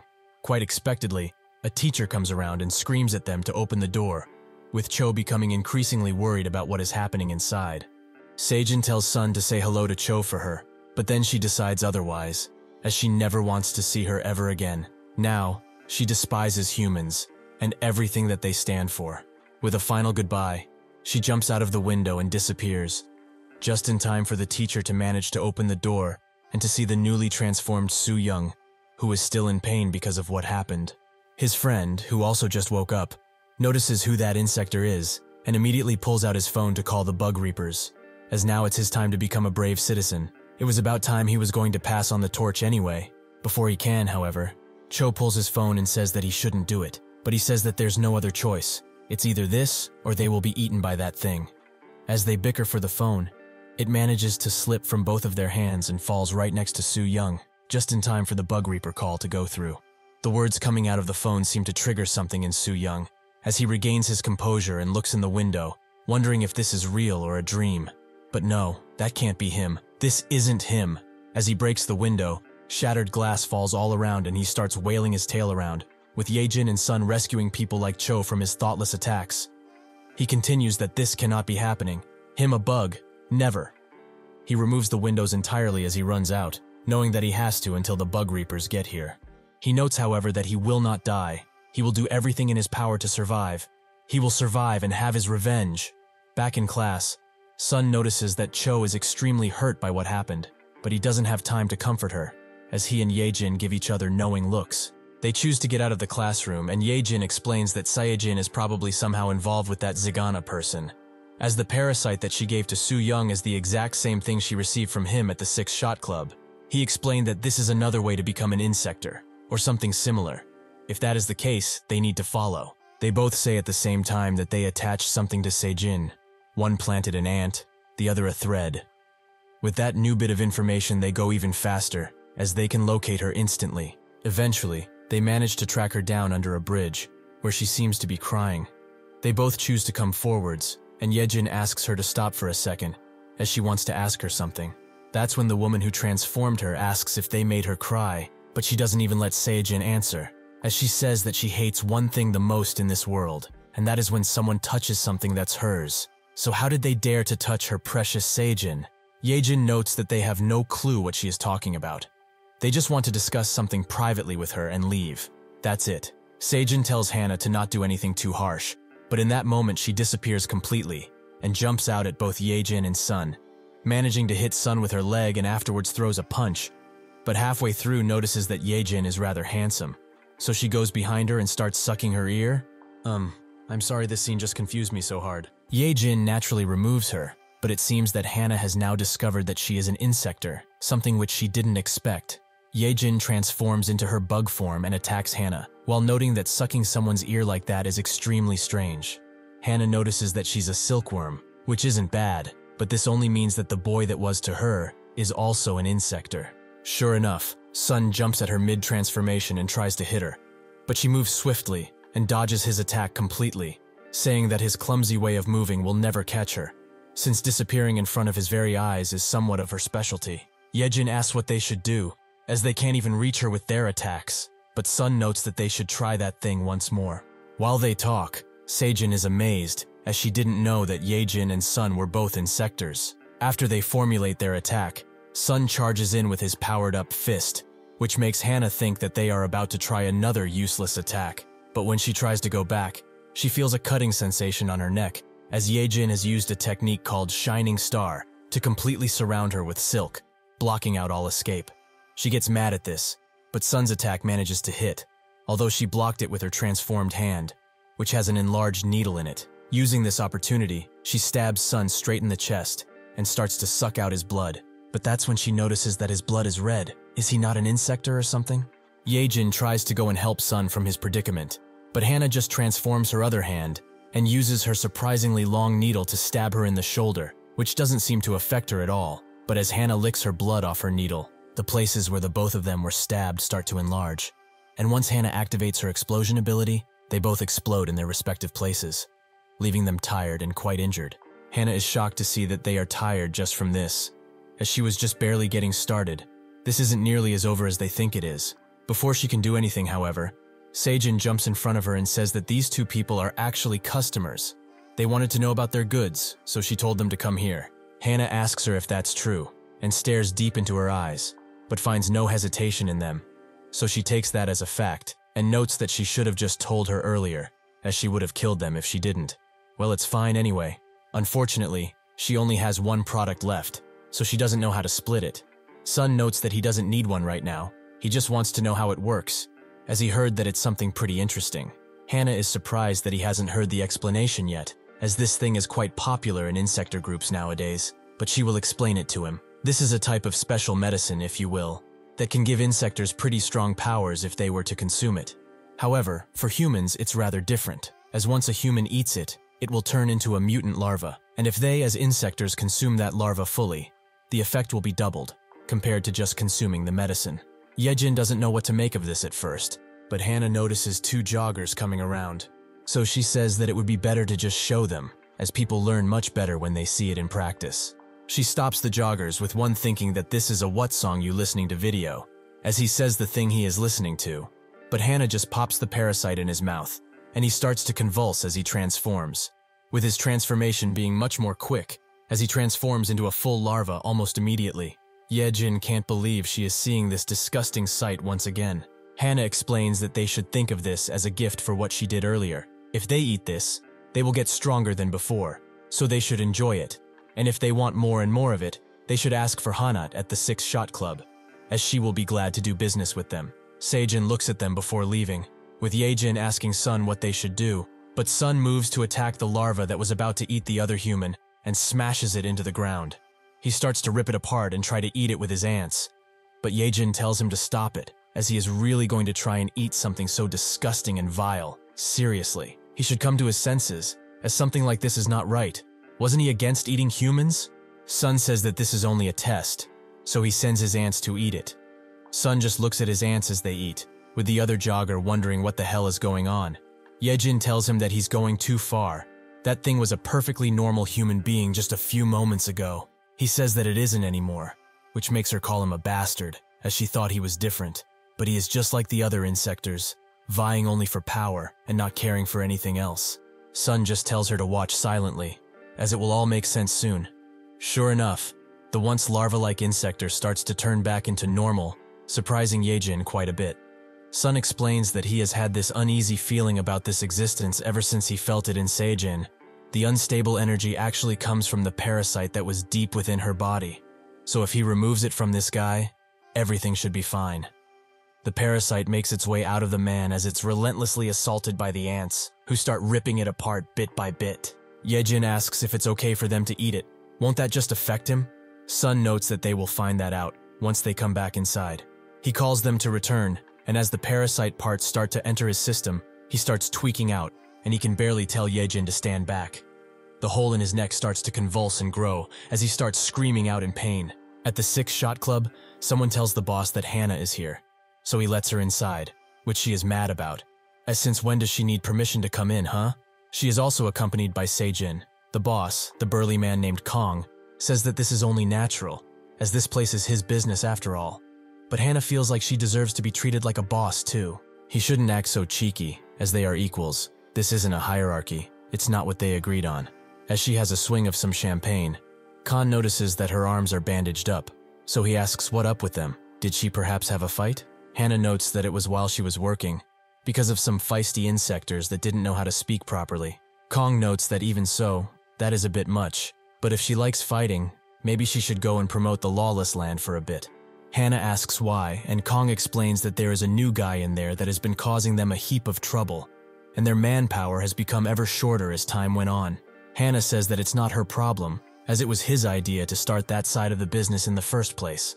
Kong notes that she seems to be in a bit of a hurry, but she should know that yesterday someone stole a large amount of pills, 50 of them to be exact. Hana asks how that could ever happen. Did they get robbed? Kong says that nobody would be dumb enough to steal from them, except of course, somebody who was working for them already. As he gets up, he instantly charges Seijin and notes that she is the culprit. The impact is so powerful that some glass breaks on the other side of the wall. Kong asks her, how dare she steal medicine from him? She is just a pet dog, but it seems that her master hasn't instilled fear into her yet, so he will chew her up and spit her out again and again, until there is nothing left of her sorry self. Hannah instantly gets on top of him, but Kong's bodyguards immediately put their blades at her neck, creating a standoff-like scene. Hannah tells him that he must already know what happens when someone touches her stuff, but Kong notes that the pills were his in the first place, so he has every right to do this. He asks Sejin where his pills are while he starts crushing her head, but even as Hannah stabs him, he doesn't stop, seeming like nothing will stop him from finding the answer. Sejin can't bear the pain anymore, so she tells him that the pills are inside of Soo Young, the bastard who made her in this way. She fed them to him in order to get revenge. Kong laughs, as he already knew what she did with the pills, but he expected a more fun answer from her honestly. Sejin is shocked when she hears this. Kong finally lets her go, with Hannah immediately jumping to her side, asking if she's alright. Kong starts laughing out loud, as how did she ever think of such a dumb idea? Like master like pet it seems, eh? Both Hannah and Sejin are surprised that he knew, with Hannah calling him a rat bastard for it. Kong says that it was simple to just have Sejin followed and monitored after he found out about what she did, but the thing that ate all 50 of the pills, he will be the one to eat it, and nobody else. Somewhere else, a group of bug reapers are hunting down Soo Young, who is running for his life. They get him eventually, and before he can retaliate, Pio cuts his neck, not enough to kill him, but enough to put him to sleep. He orders his men to capture it, but suddenly they start sinking into the ground. It seems that this is the doing of an insector that tells Zagana that they should finish this quickly. Pio, who is brandishing his labeled katana, makes Zagana wonder who that bastard is, as he just sheathed his katana and is now just smoking. Did he just give up the fight? The other bug reapers are slowly being buried in the dirt, with them asking Pio for help, as this is not the time to just take things easy like that. Pio wonders what kind of creature they are protecting, as it doesn't seem to be like the other larvas they killed, but he will find out once he cuts it open. The insector who is making the ground sinkable is getting mad at Pio for just standing there like he's a big deal. But as the bug reapers scream out for help, Pio gets into position, and before they can even wonder what he's gonna do, he zaps the other insector, incapacitating it for the time being. Zagana immediately starts transforming, just in time for him to be able to block the next attack that Pio had charged up, but it still manages to get him, because it's pure electricity. The other bug reapers stop sinking into the ground and Pio charges in, telling them to retrieve the larva at any costs, as that is their primary target. Thus he starts trading blows with Zagana. He is extremely mad at this human, as all he knows how to do is play his petty tricks. His arrogance truly knows no bounds.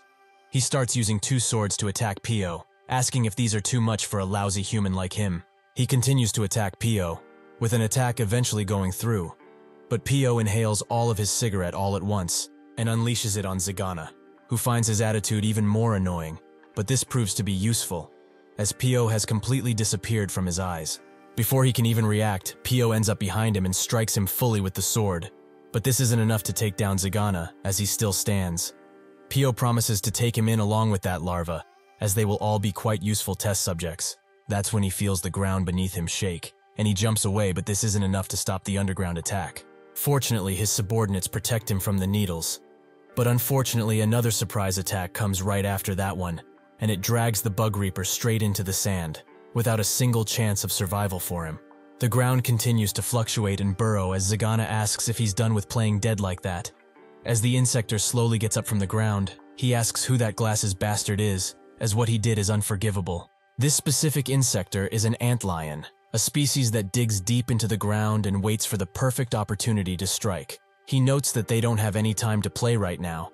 They need to take the larva and bolt out of here, with Zagana agreeing, but he is reluctant to go back to the club with unfinished business. Pio overhears him saying this, and the bug reapers all rush to catch him, but they can't because of the antlion.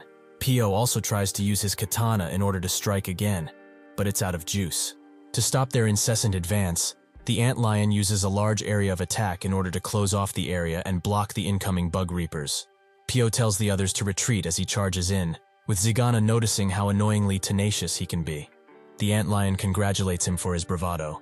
So as a reward, he can have this bastard, but he promises, when they see each other again, he will rip him into pieces and eat him slowly. With that, both him, Zagana, and the larva disappear out of the area. But this wasn't all for nothing, as Pio has gained a new bit of information, and now has plans to scour all of the clubs in the vicinity. It's time for them to turn the tables around.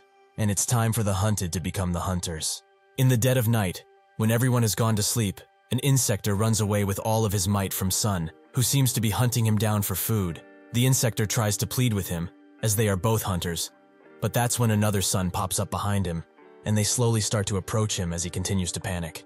Before he can even think of even doing anything, he is crushed under their combined might and left to be eaten by the ants. At school, nobody seems to be that sad at Soo Young transforming into a monster, with his friend not even caring, as 2 of his teeth are missing and need to be replaced. Everyone has moved on, basically. Cho overhears a few girls talking about Seijin, calling her a monster, which she makes them apologize for, as she's her precious friend, not a monster, as they called her. Yejin is quite surprised at how fast this girl speaks her mind to other people, and also asks if she's okay, which she confirms, but she most definitely isn't.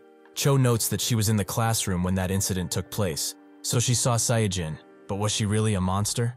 Yejin explains that her friend did no harm to anyone except Soo Young, so no, she wouldn't consider her a monster, per se. Cho is happy to hear that, as she was afraid when she heard what was happening inside of the class and she couldn't look through the windows. But Seijin really became an insector. She starts crying her eyes out, as she thinks that she will never have her friend back.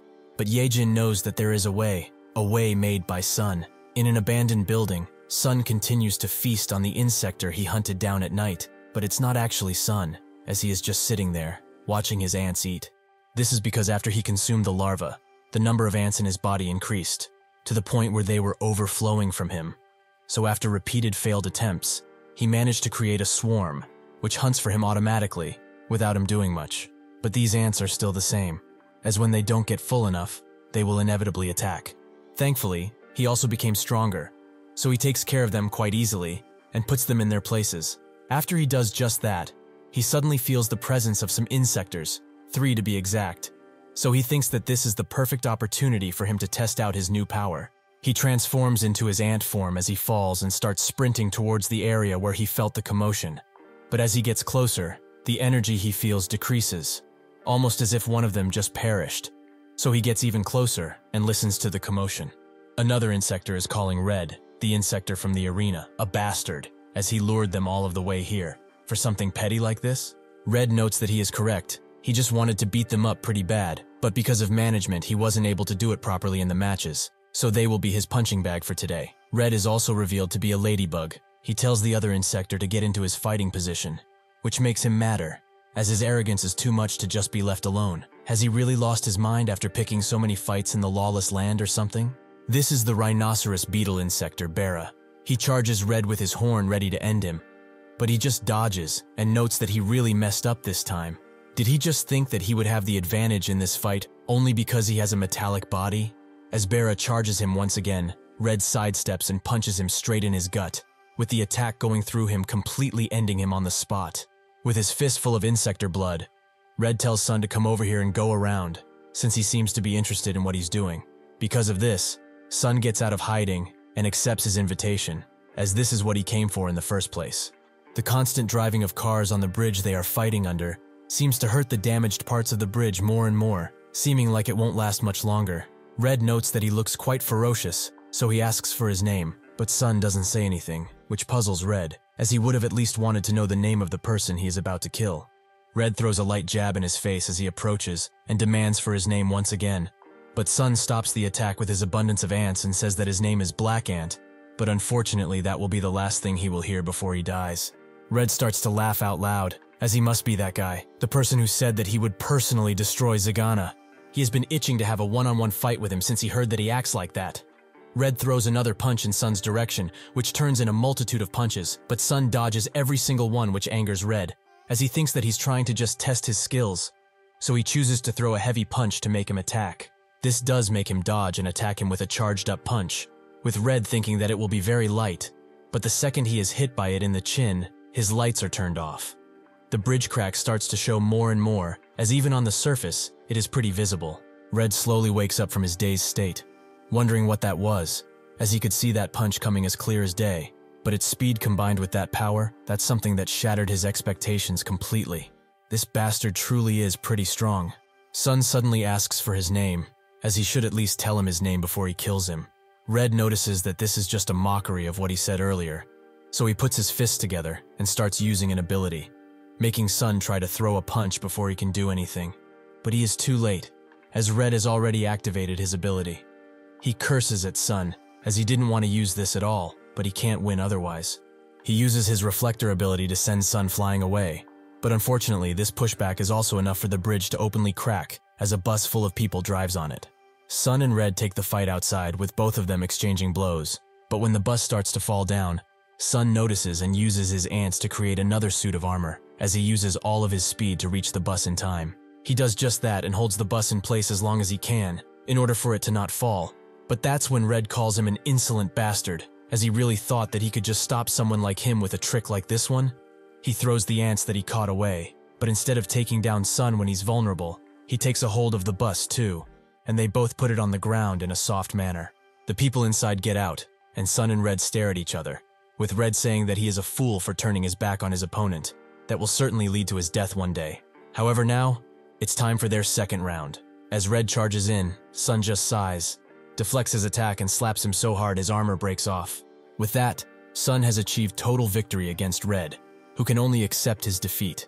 But just as the ants try to consume him, Sun decides to throw him away, with his reason unknown to anyone. As he walks away, Sun promises to one day have a rematch, as he will not let this be, not in the slightest. As the sky turns gray, Cho is called by her mother, who asks where she is, with her replying that she's only taking a short walk.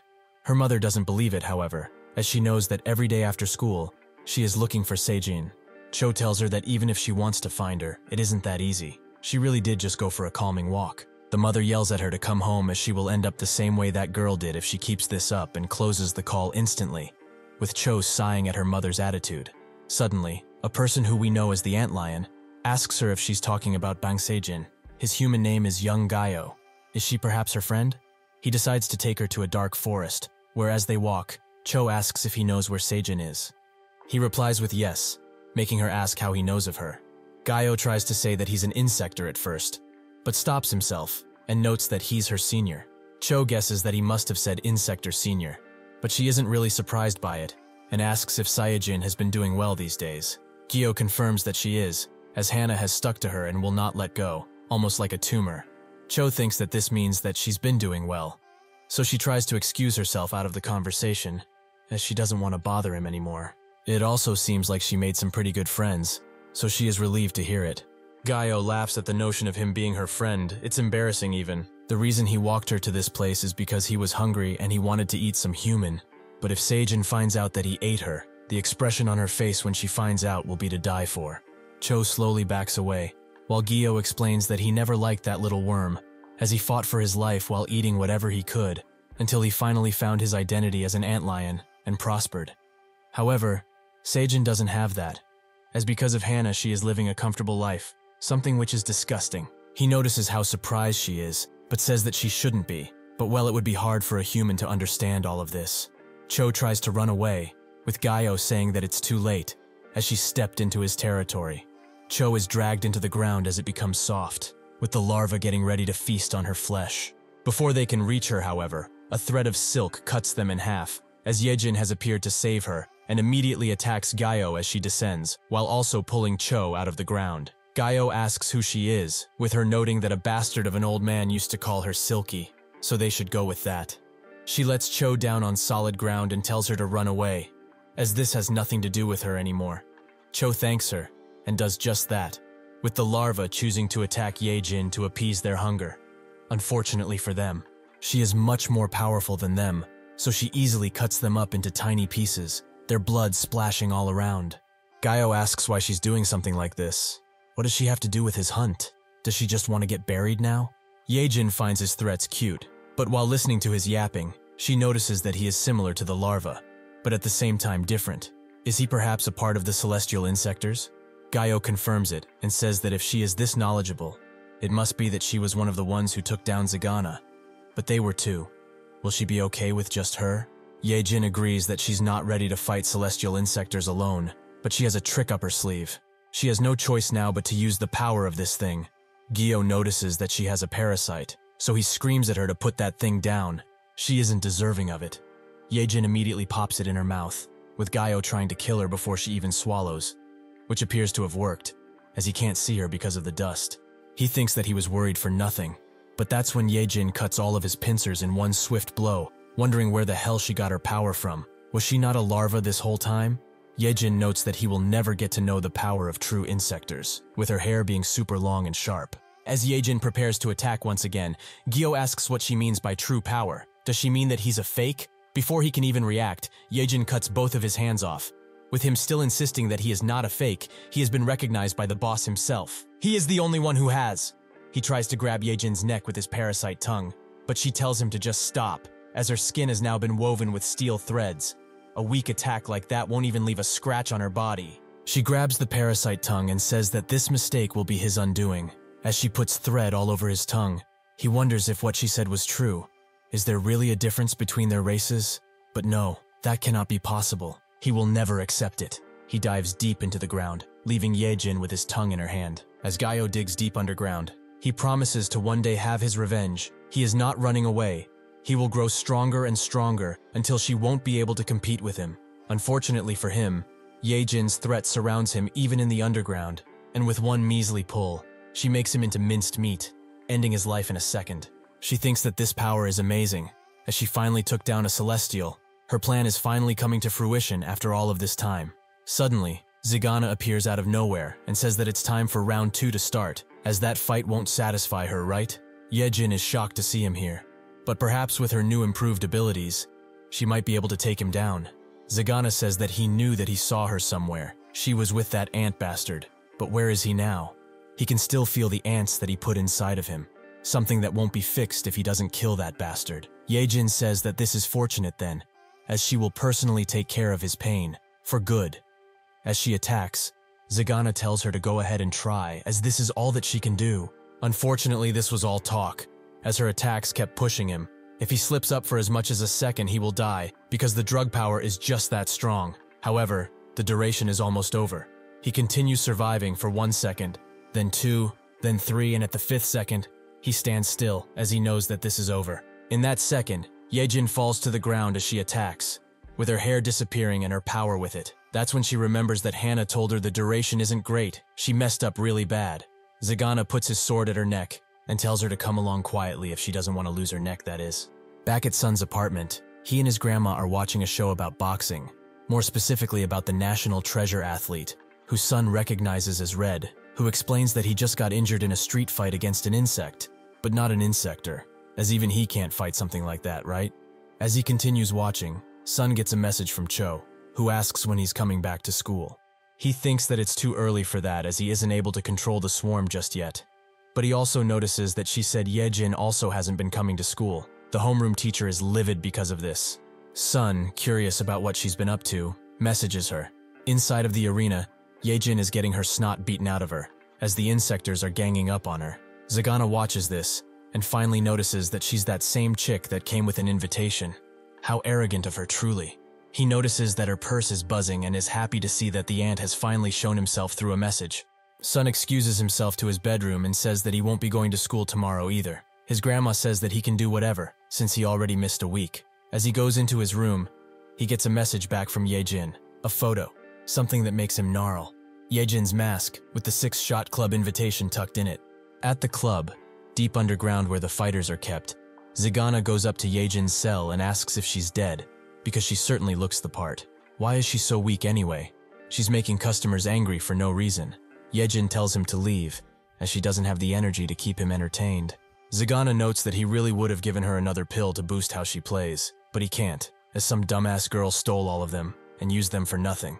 However, the most important thing out of all of this, just what is her purpose with this? What does she want to achieve? Yejin notes that she's a bug exterminator, making him wonder if she's an idiot. If she wants to live a long life, she shouldn't relate herself to those bug reapers, but she should know that they are all the same. That's the reason why he spared her in the first place. He tells her that the next match will be soon, so she should rest while she can, as this will be a pretty special match. As the announcer enters the arena, he hypes everyone for this next match, as it's their main event. 10 people enter the ring, only one gets out, a race, or rather, battle royale, that will be nothing short of hell. This is the stick insector Jaja, the MC for Lawless Land. The first contender for this is also the protagonist of this event. Then newcomer that everyone loves to beat on, Silky. An opponent will be added every minute, so if she can't get rid of them before the 60-second count, her chances of victory become slimmer, and she will be eaten right here, right now. With that introduction, it's time for the second player to enter. Yejin's opponent immediately charges her, showing that this will be a tough match for her. Inside one of the waiting cells, Red practices his punches, with Zagana appearing and asking if he's ready, as he's the 10th opponent. Red notes that he doesn't like that he's participating in this dumb game. He should have made him the star of the main event if he wanted him to participate. Zagana says that he is truly arrogant. If they did that, he would have killed the entire roster and ruined the business. Red throws a punch close to his face and says that he could beat him right now, even that Kong monkey that he calls boss. Zagana becomes increasingly madder, as he would have shown him what true power means right now. But he is a player, so he is safe, for now. Suddenly, Zagana gets a phone call, with one of the employees saying that the elevator to the VIP area has just disappeared entirely. Zagana closes the call and tells Red to get ready as his opponent has just appeared. Back in the arena, Jaja is amazed at how Yejin is doing, as she has been dealing with enemies left and right, despite her injuries. Unfortunately for her, luck has run out, as Queen Jack has entered the arena and she is ready to smash things to bits. She catches Yejin by surprise and kicks her high in the air, allowing her to hit her even harder with a mighty punch that sends her flying. As she gasps for breath, 3 more opponents enter the arena, which might be considered unfair, but they must remember that this isn't called the Lawless Land for nothing. With this, they have reached the climax of the show, where Yejin will face the consequences of her actions. As the clock ticks 1 minute away again, Jaja tells the next opponent to get a move on already, as he can't have the audience waiting like this. Eventually, the next opponent arrives, but it's only his head, which is immediately crushed under Sun's foot, who seems to have eaten more than 1 insectors. Zagana looks at him, and is amazed that he really dared to come here. Yejin can barely muster up enough strength to call out his name, but Jaja cannot allow unrestricted opponents to enter. He must be swiftly dealt with. He tries to hit Sun with a squashing punch, but he summons some green power using his ant colony and blasts Jaja's arm away with what seems to be actually acid. Sun notes that he will not say this twice, so they should listen well. Where is Yejin? Sun charges up his acid and shoots another beam, which hits one of the opponents, who was actually close to Yejin. She can't help but wonder where he got such monstrous power from, but now there's no time to ask. She screams at him to stop shooting so recklessly, as he might even hit her. She starts making herself big so that he can see her, but that's when Zagana descends onto the arena and puts a blade at her neck, saying that he has been waiting for the ant to pop up for quite a while. Sun instantly tries to hit him with a beam, but Zagana asks him if that's wise, as he will make sure that he will be hitting them both.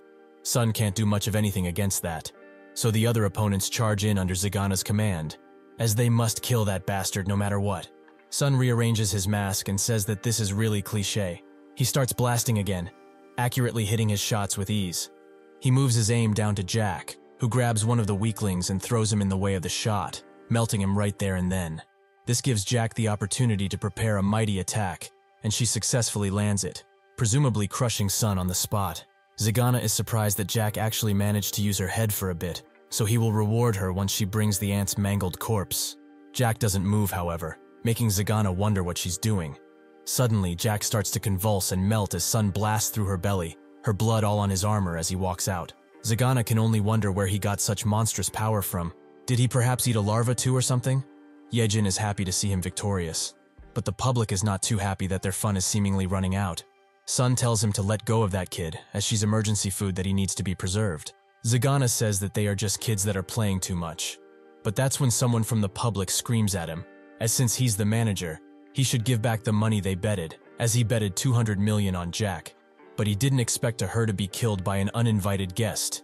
Zagana has had enough of these lowly humans ordering him around, so he apologizes for the inconvenience. They will get their money back. But for now they need to shut up and keep on betting. This surprises the VIPs. But Sun doesn't even care as his vision is locked in on Zagana, who he promises to kill right now. Zagana tells him to not be so confident in himself, as his real opponent is right behind him. That's when Red welcomes him, as he has been waiting for him for a really long time. Sun asks if he's here for revenge, which he confirms, so they should stop talking and get to hitting each other already. Sun prepares to defend himself, but Red moves past him in a split and punches Zagana straight in the face, sending the bastard flying. He can barely stop himself using his sword, but this has angered him to no end. Sun asks Red why he did that, with him explaining that he saw everything from up above, and needless to say, it was moving, so they should go, as their friendship has impressed him to no end, and their rematch can wait. He should go and leave him to this, since they are friends. Sun wonders just what he's talking about as Yejin can barely hold in her laugh, but it's no time to joke as he picks her up and tells her to hold on to him as this will be a bumpy ride. He starts sprinting away, with her noting that she can't go outside like this and reveal her identity, but Sun tells her to shut up as they don't have the time for anything else. Zagana tells Red that all he does is create trouble, and he is done cleaning up after him every single time. He's not worth it anymore. Red tells him that he was the one that was keeping him alive all of this time because he was useful, but not anymore. Zagana says that his arrogance truly has no end, but unfortunately today will be his end. As Sun runs towards the elevator, Yejin asks how he got a keycard to get in this place, but Sun says that he didn't have one, he just broke in. Or rather, broke it. That's when Yejin notices that the entire elevator is just gone, with Yejin not even knowing what to expect anymore. As Sun climbs up the hole he made, Kong comes in with a sound-shattering punch and hits Sun straight in the face. He says that they will both take responsibility for the destruction of property and disruption of business. Since they don't have cash, he will have to take their lives instead. Earlier, Kong was getting ready to have the meal of his life, the 50-pill larva he cherished for all of this time. One of his girls asks if that man also knows of this thing, which he doesn't care about, as he's certainly not going to take away his food. Since he's already at the top of the Insector food chain, that guy probably can't even evolve anymore. With this, however, he might even grow stronger than him, so he should feast and become the apex of insectors. Before he could even take a bite, the whole club started to rumble, and an employee came inside telling him that there's an intruder.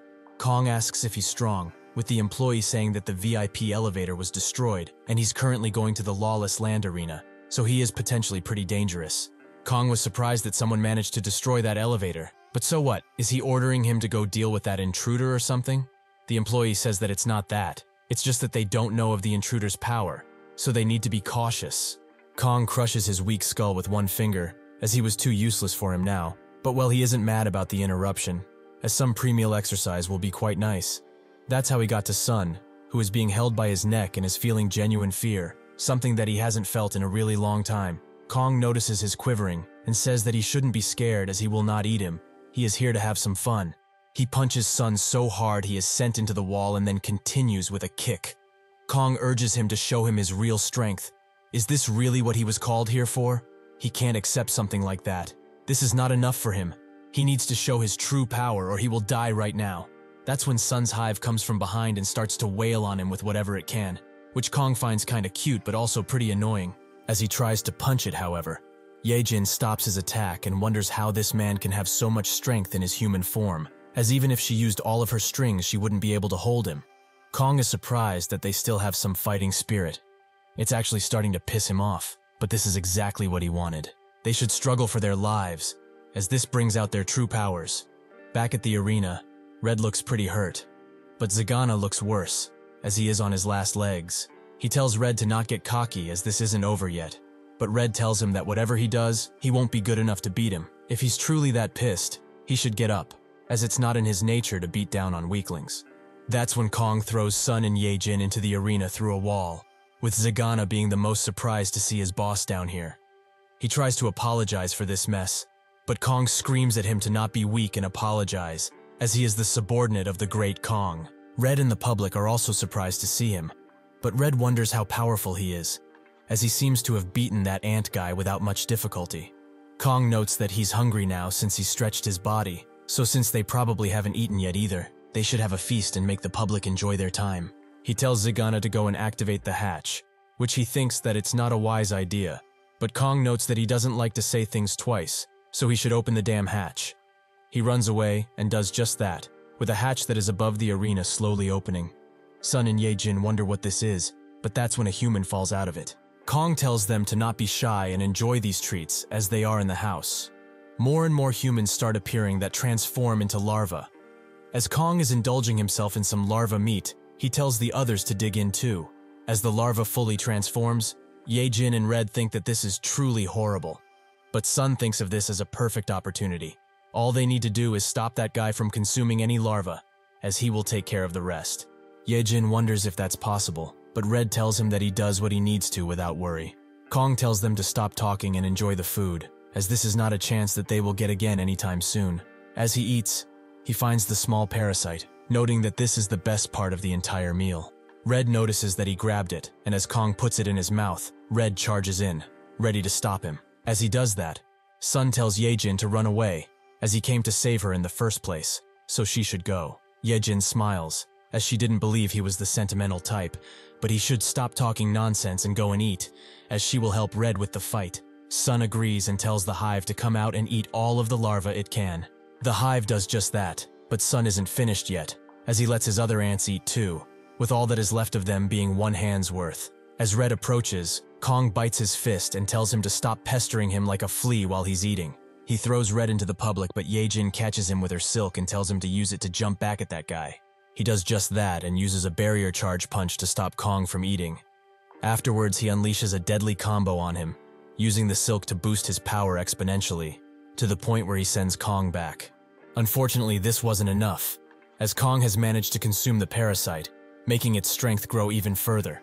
He tightens all of his muscles as he punches the air, which Red defends himself of, something which proves to save him, as the sheer force of the punch would have knocked him out if he didn't have the barrier.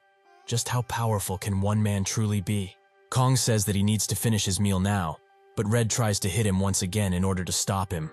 Before Yejin can tell him to back away, Kong punches him in the gut and kicks him away, destroying most of his armor as he does so, and knocking him out. Yejin falls to her knees, as they cannot hope to win against such a monster, as he is far beyond anything they have seen up until now. Kong continues to eat until he gets to his fifth one, noting that this should be enough to fully revitalize him. That's when he notices that the larva he is holding is convulsing, and out of his mouth comes the parasite, which goes to Sun, as his ants carry it to him.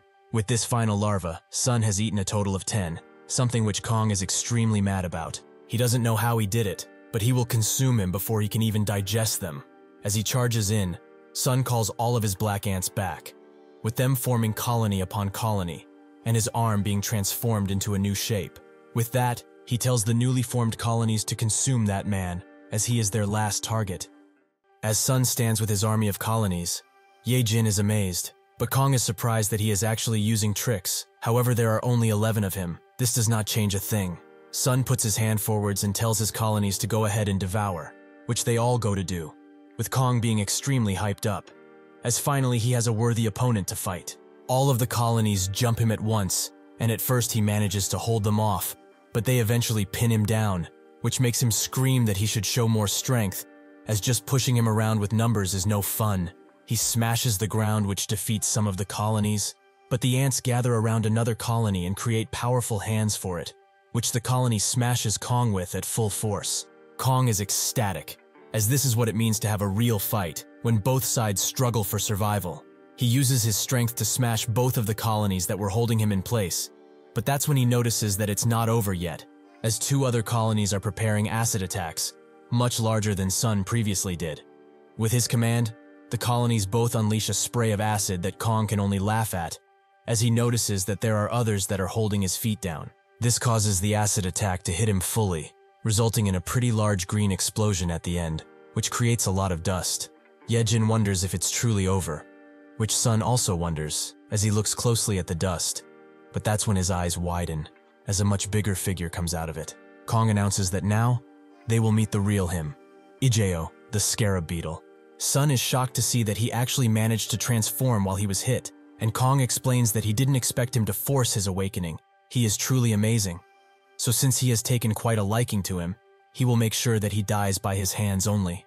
Sun commands his ranged colonies to attack once again, but as they attack, Kong unleashes one punch, which besides taking the colonies down, it also crumbles the wall behind Sun because of the sheer force.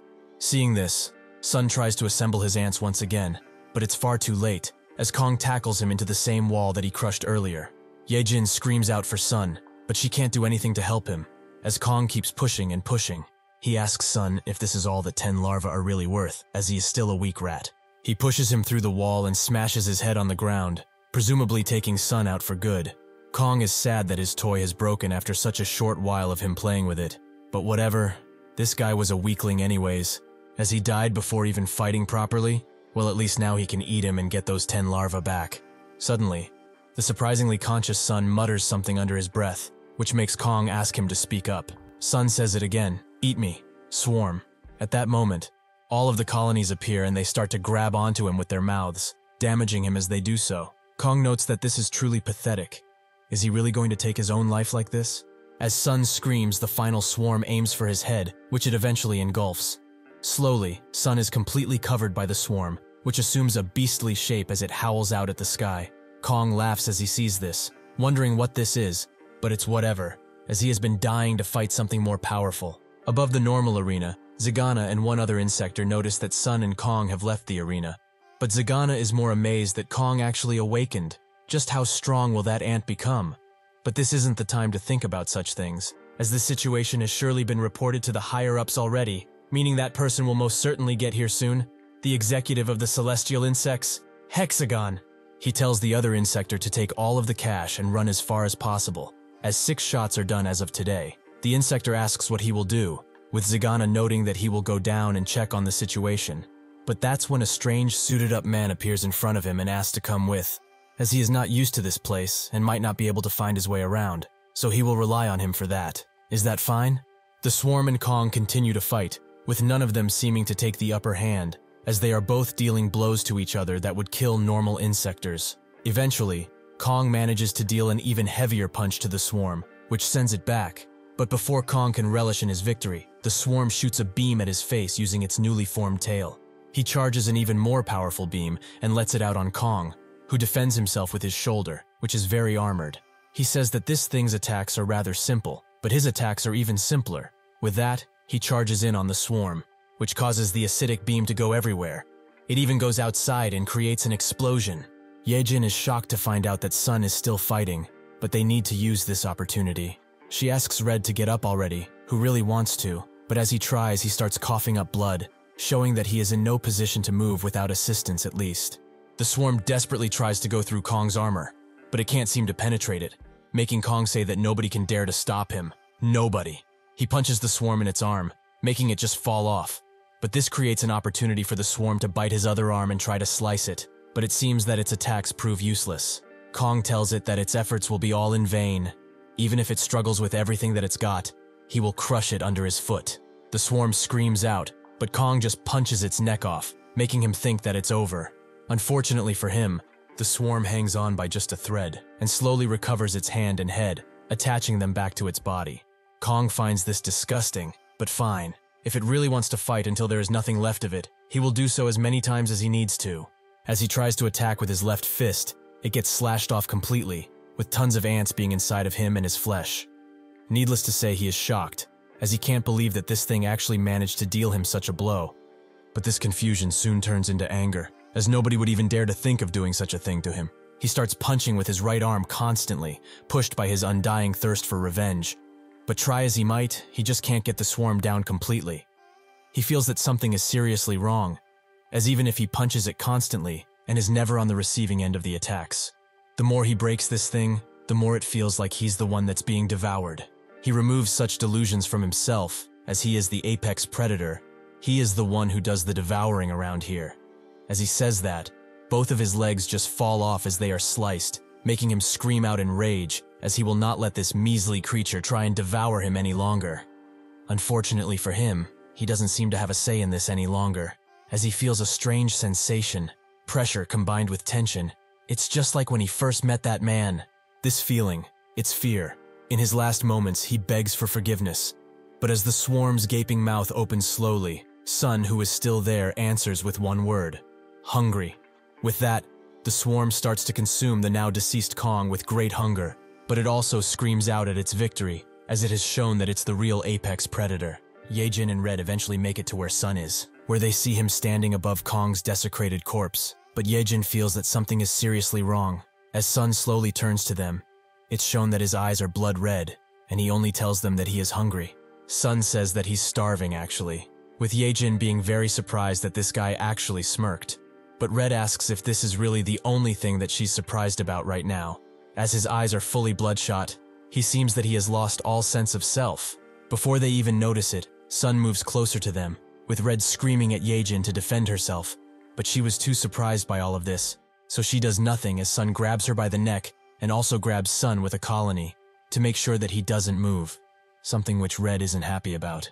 As Sun holds Yejin in place and smiles, she asks if it's really him behind those eyes, but Sun doesn't pay her any mind, as he finally found something good to eat. That's when Red, who managed to get out of his restraint, punches him. This gives Yejin the opportunity to scream out at him, as he needs to come back to his senses already. Red asks if this is the end of their tear-jerking friendship. It's quite disappointing. As they both hit him, he doesn't stop smiling and uses a new skill, corrosion, which makes the ants that are on his attackers start violently eating at their armor, eventually covering them up fully as they consume. Sun looks at this, but behind his crazy, blood-fueled eyes is the real Sun, who is being kept as a prisoner by the ants, who seem to be ready to end him for good. Sun, completely defeated by everything, tells them to go ahead and eat. As he has had enough of this world, he can't take it. They should eat up and get it over with already. The ant colonies start approaching him, but that's when a screech can be heard, and when Sun looks up, he sees the red ant once again, who menacingly stands above him. Sun wonders what it's doing here again, but he tells it to stop, as he has reached his limit too. This is more than enough. Suddenly, the red ant projects a humanoid appearance out of it, who tells Sun to continue on living. Sun is charmed by its appearance, but the other ants don't like it, as they are all slowly killed off by the sheer presence of the red ant's new form, with even Sun being pushed back a bit. The red ant tells him that it's absolutely necessary that he lives and starts pushing him out into the real world, which he tries to stop, as he has something to say to this red figure that seems all too similar, but he cannot. In the real world, Sun screams out as the ants stop attacking Yejin and Red, but Yejin is more worried about Sun, who is still screaming as he slowly transforms. Eventually, he fully gets out of his ant form and falls to the ground, but Yejin catches him and tells him to wake up while asking if he's okay. That's when Yejin feels something wet on her shoulder, that being Sun's tears, who finally remembered who the red figure looked like, his mother. Yejin doesn't know what to say at this point, as first he acts like a crazy bastard and then starts crying like a baby for his mother. Sun asks what happened to Kong, but she says that he needn't worry. Everything was resolved already. Red looks at them and notes that it seems their relationship is much more than a friendship. Not that he's complaining or anything. Yejin throws Sun at him, telling to go ahead and carry him if he can only think about weird stuff. Now, all they need to do is get out of this place, which they try to do. But that's when the suited-up man appears behind them and says that this is truly an annoying situation. Yejin wonders who he is, while Red wonders how they didn't see him. But that's when they notice that Zagana and the two bodyguard girls are also there. The suited man asks if this is their doing, with Red telling Yejin to step back and let him handle this situation, as he can feel that this guy is extremely dangerous. The man says that he wants to leave work early in order to experience the nightlife of the town, so he would appreciate their cooperation. Before the man can ask them what he wants to ask, Zagana asks how they dared to touch his boss and charges in with the bodyguards, as they can pay for this crime with their own lives. The suited man sighs, as he just wanted to go home early. As he finishes his sentence, he kills both of the bodyguards and puts Zagana down. He already told them his intentions, yet they dare to interrupt him like that? It's such a hassle to deal with morons, honestly. He tells the group to listen up, as he has something very important to say. From the great Gijima. This man is Hexagon, the executive. He tells them what Gijima told him, that they should think of this as a blessing, as if they are to interfere any longer, they will be swiftly dealt with, and they shouldn't think of running, as they have eyes everywhere, even closer than they would think. With that, the message is done, leaving both Yejin and Red surprised, as they can't believe someone would speak of such nonsense. But Hexagon tells them to not call the Majesty's words into question, as someone might end up getting hurt far more than they would expect. Yejin asks what his deal is in all of this. Is he a heavenly insect too? Red asks if he really came all the way here just to deliver the words of his boss, one of the strongest people of the Insector world and a part of the six-legged army. Hexagon says that he is correct. Even Mr. Kong had the potential to be in that same position, but it seems that he is unable to right now. Yejin thinks that monster was extremely strong. Are there really people that are much stronger than him? Hexagon tells them that they will not be reprimanded for this, as Kong was about to be condemned anyway, as Gijima has thought of his actions as too rash. Red asks why would they kill one of their own? Aren't they supposed to gather as many powerful people in that merry group of theirs? Hexagon explains that even if it's true that Mr. Kong had formidable power, he constantly went against Gijima's will, as insectors are the result of a magnificent evolution that only a few chosen few are lucky enough to have. Such magnificence shouldn't be insulted by trying to replicate it. In the grand plan of Gijima, who seeks to establish the insectors as the top of the food chain, Kong was nothing but a mere bug that thought of himself as something more.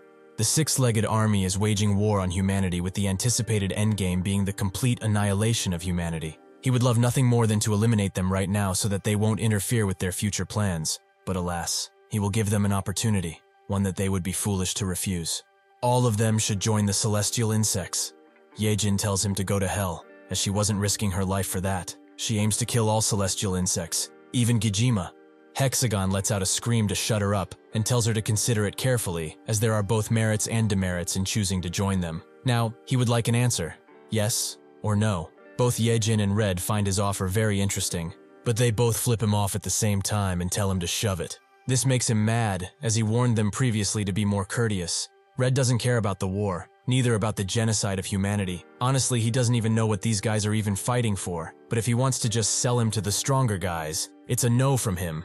As if they are stronger than Kong, he hopes to beat them down one day. Yejin explains that even if this is just business to him, she will not work under the ones who killed her own family. She would rather die. Hexagon strangely starts to laugh, as he hasn't heard such nonsense in such a long time. Are they out of their minds? They are such children, truly. He hasn't laughed like this in a while. He doesn't know exactly what they mean by their childish words. But well, since they made him laugh this hard, they can have this worm, as he is no longer useful to them. Yejin asks how this is supposed to help them in any way, but Hexagon notes that he heard from Her Majesty that there is a loser among them who needs to eat insectors in order to survive. He had nothing to do with Zagana in the first place, so they can do whatever, kill him or not. It's entirely their choice. With that, he wishes them farewell, while noting that they will be seeing each other again, sooner rather than later. After he disappears, Red says that this is just insane, as he didn't expect for them to get so much attention from so many important people. But well, they should just go now, as he doesn't want any more visitors. With that, they start flying away, with Red carrying Zagana. But once they arrive on the surface, they find that it's strangely quiet, with everyone probably evacuating already. Yejin notices that he grabbed Zagana and asks why he did that, with Red explaining that he just saw him slumped on the ground and thought it would be a shame to let such a fine specimen to rot down below. He was actually thinking of using him as a punching bag, as he seems sturdy enough.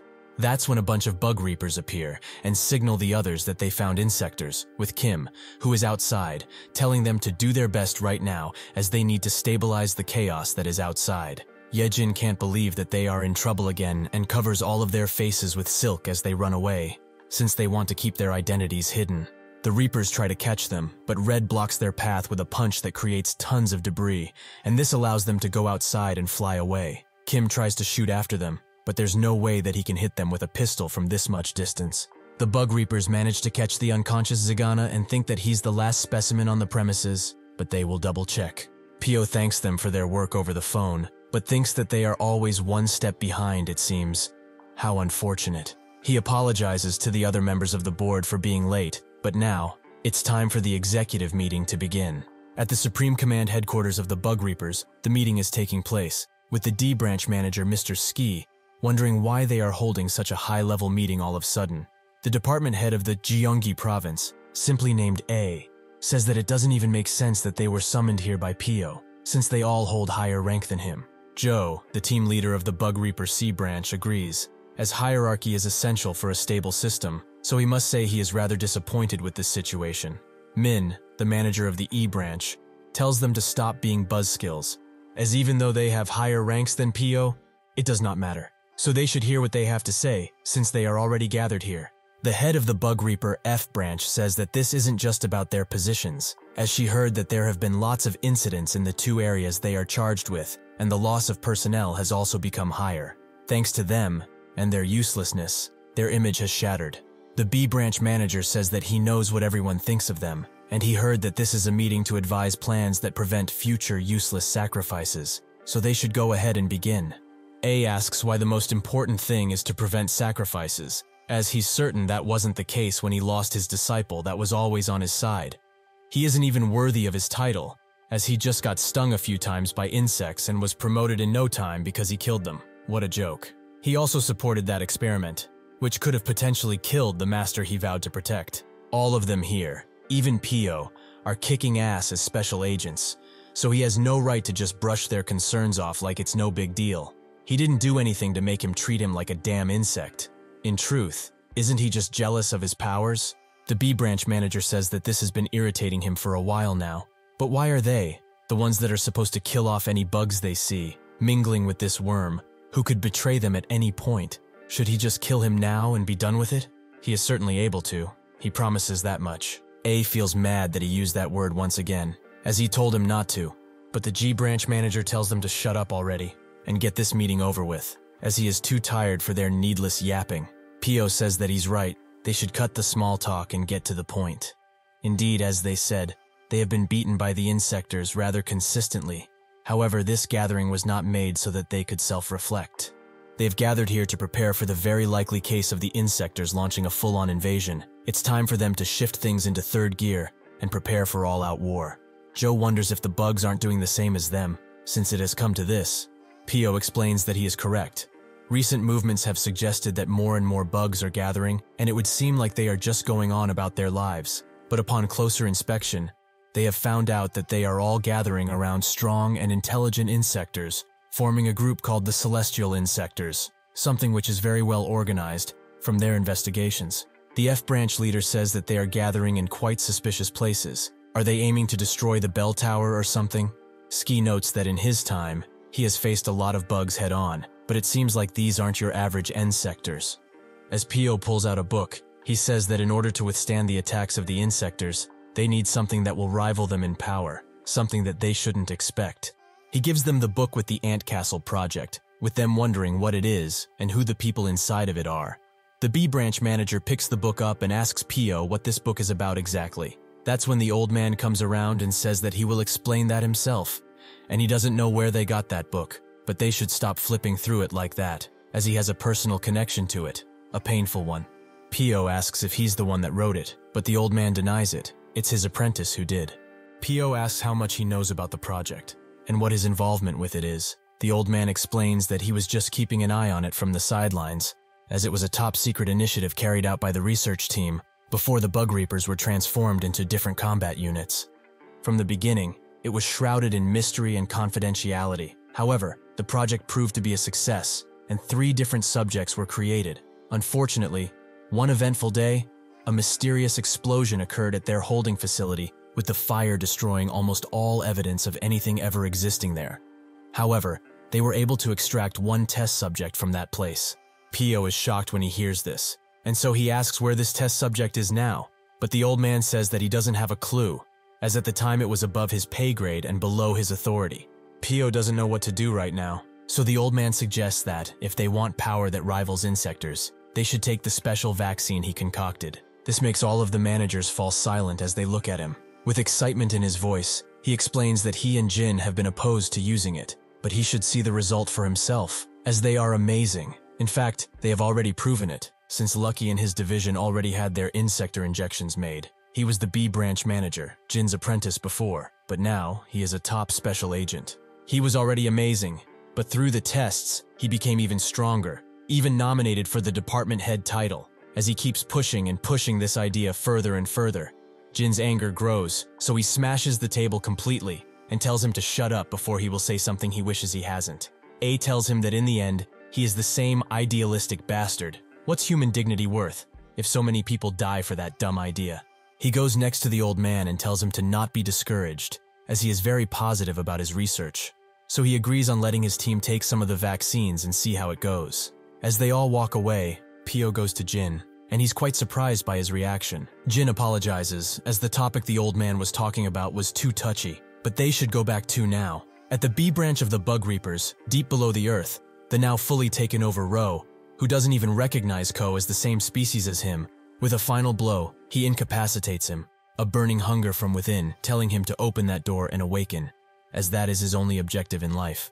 He opens the heavily armored door, revealing a very large figure, who was standing right outside it. Ro says that he has been waiting for him all of this time. This insector seems to be of the same species as Sun, an ant. As the mighty insector comes out of his confinement, Ro begs him to not leave him behind and awaken him as a true insector. He even bows down. The insector puts his hand over Ro's head, which he thinks will be to awaken.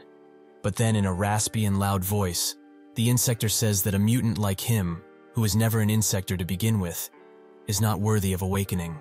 With that, he crushes his head fully, and the bug reapers who were at the facility start mobilizing against the escaped insector. When they arrive, they see that the Rocco brothers are both dead, so they start opening fire on the thing using their high-caliber weapons. But one of them wonders how the hell it managed to get out of confinement. Was the equipment they put in place faulty, or was it opened from the outside? The bullets do nothing to the insector, not even graze him. The insector wonders where he is, and then with a slash of his hand, he cuts all of the bug reapers there in half, even hitting a fuel pump that blows up, leaving behind him a trail of destruction and death. Eventually, Pio, Jin, and Tae arrive at the scene, with Pio speaking with Ko, who seems to be barely alive. But with the last of his power, he explains that the insectors have infiltrated their sector, so they shouldn't come, as it's already compromised. Jin asks if his smoke that they have in every containment cell isn't supposed to be the invincible bane of all insectors. But Pio says that he doesn't have all of the answers right now. Who knows what happened for it to not activate? Tae tells them to hold tight as they are almost there, but when they get in front of the sector, a pillar of flame arises, and shortly after, a giant explosion destroys the entire facility in front of their very eyes. Tae damns it all for not being able to make it in time, but Pio notices something even more shocking, that the specimen they were holding captive has breached containment. Jin tells him to not go. They should turn away and leave before he notices them. But Pio gets out of the car and tells Tae to get away and go back to headquarters, as there needs to be someone who will tell everyone about what happened. He doesn't want to at first because he can also fight, but Pio tells him that he's way out of his league here. He can't face something like this. Jin also gets out of the car and says that he's a real piece of work. Pio tells him to step back, otherwise he won't guarantee his safety. But Jin says that he won't disturb him in his hunt. Rather, he will help him. Pio tells him to be careful, as he's very mad now, so he will attack relentlessly. But Jin already knew that, so they both get into position to charge in. The insector calls them a bunch of incompetent fools, and thus their legendary fight begins. Inside of a pretty nice home, Yejin walks around while admiring the house, but also questioning why people like this guy always have such nice living spaces. Yet she has to live in a one-by-one home. That's when she also notices Red's collection of trophies won at different boxing contests, with a picture of him saying that he is the lightweight champion of the country. Red, who just came out of the shower, explains that he is happy with performing on this stage, because it's difficult to avoid blood tests and doping scandals on the bigger ones. But now that he's out, she should also go take a shower, since she's starting to stink. She notes that this type of living must be easy on him. He probably doesn't know how it is to live in a rooftop apartment, since all he does is get money from punching people. Red says that he puts a lot of effort into faking his humanity. She should also know about that, but she tells him to shut up, as they should check on Sun. They go to the couch they placed him out. With him being passed out pretty peacefully, both of them think that he's recovering quite well, but Red wonders why she brought him here of all places. Something which makes Yejin slap him. As she treats his wounds, she says that this guy lives with his grandma, so if she sees him in this condition she will pass away. But Red still doesn't get why she didn't take him in her house. She notes that it's dirty there, as she didn't have time to clean up. Red then changes the subject, saying that he is different from other insectors as his blood is very red. And even the message left by Jijima was aimed towards him, as he looked at him the entire time.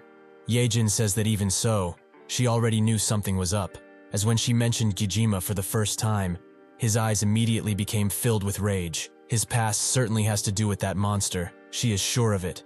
Jin and Pio try to get through Gijima's defenses, but the ants won't even let them pass them, allowing him to attack without worry. But the two aren't defenseless either, as they push away the first attack, and then they dash away from the next. Jin finds his abilities amazing, and Pio notes that it's just like how the Ant Castle project files said, the range of attack is really intuitive. Jin charges up his axe while noting he didn't sign up to fight mere ants, and then throws it, with Pio charging his axe with the energy he had stored up in his katana. The axe hits Gijima square in the chest, but Jin doesn't stop there, as he also charges in, and connects his two axes while hitting, dealing a powerful blow to Gijima. While in this position, he asks Gijima if he's part of the insectors, or a rebel. Gijima says that a lowly human like him wouldn't understand even if he tries, but Jin tells him to try him. With that, he pulls his axes out once again and moves to slash Gijima, which he succeeds to do multiple times. Gijima, unbothered by this, says that his skills are admirable, but he will now show the true pinnacle of power. In one movement, he cuts one of Jin's arms and legs off, with Pio screaming at him to back away. However, even in his injured state, he puts enough strength in his remaining arm to actually cut one of Gajima's arms, which he congratulates him for, and apologizes for calling him inferior all of this time. Unfortunately, this is as far as his strength will carry him. Jin thinks that this is it for him. This is how he's going to die. But Gajima suddenly moves right in front of Pio and says that he must already know about that case. Pio thinks that if he's talking about the Ant Castle project, he may be able to pull out more information from him. He says that the case is classified information. What is he trying to do with it? He shouldn't try to lie, as he knows everything about the project since he read it. Gajima explains that there is someone precious to him connected to it, someone that may be able to unify all of the Insector kind and make them the rightful rulers of this world. Before Pio can ask more questions, Tae smashes the van into Gajima and tells him to get lost, but this doesn't stop him at all. His efforts are without any meaning.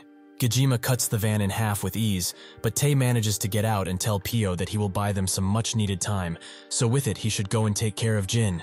Pio asks him truthfully, how long does he think he will last against that monster? He is the devil incarnate, a being that defies all logic.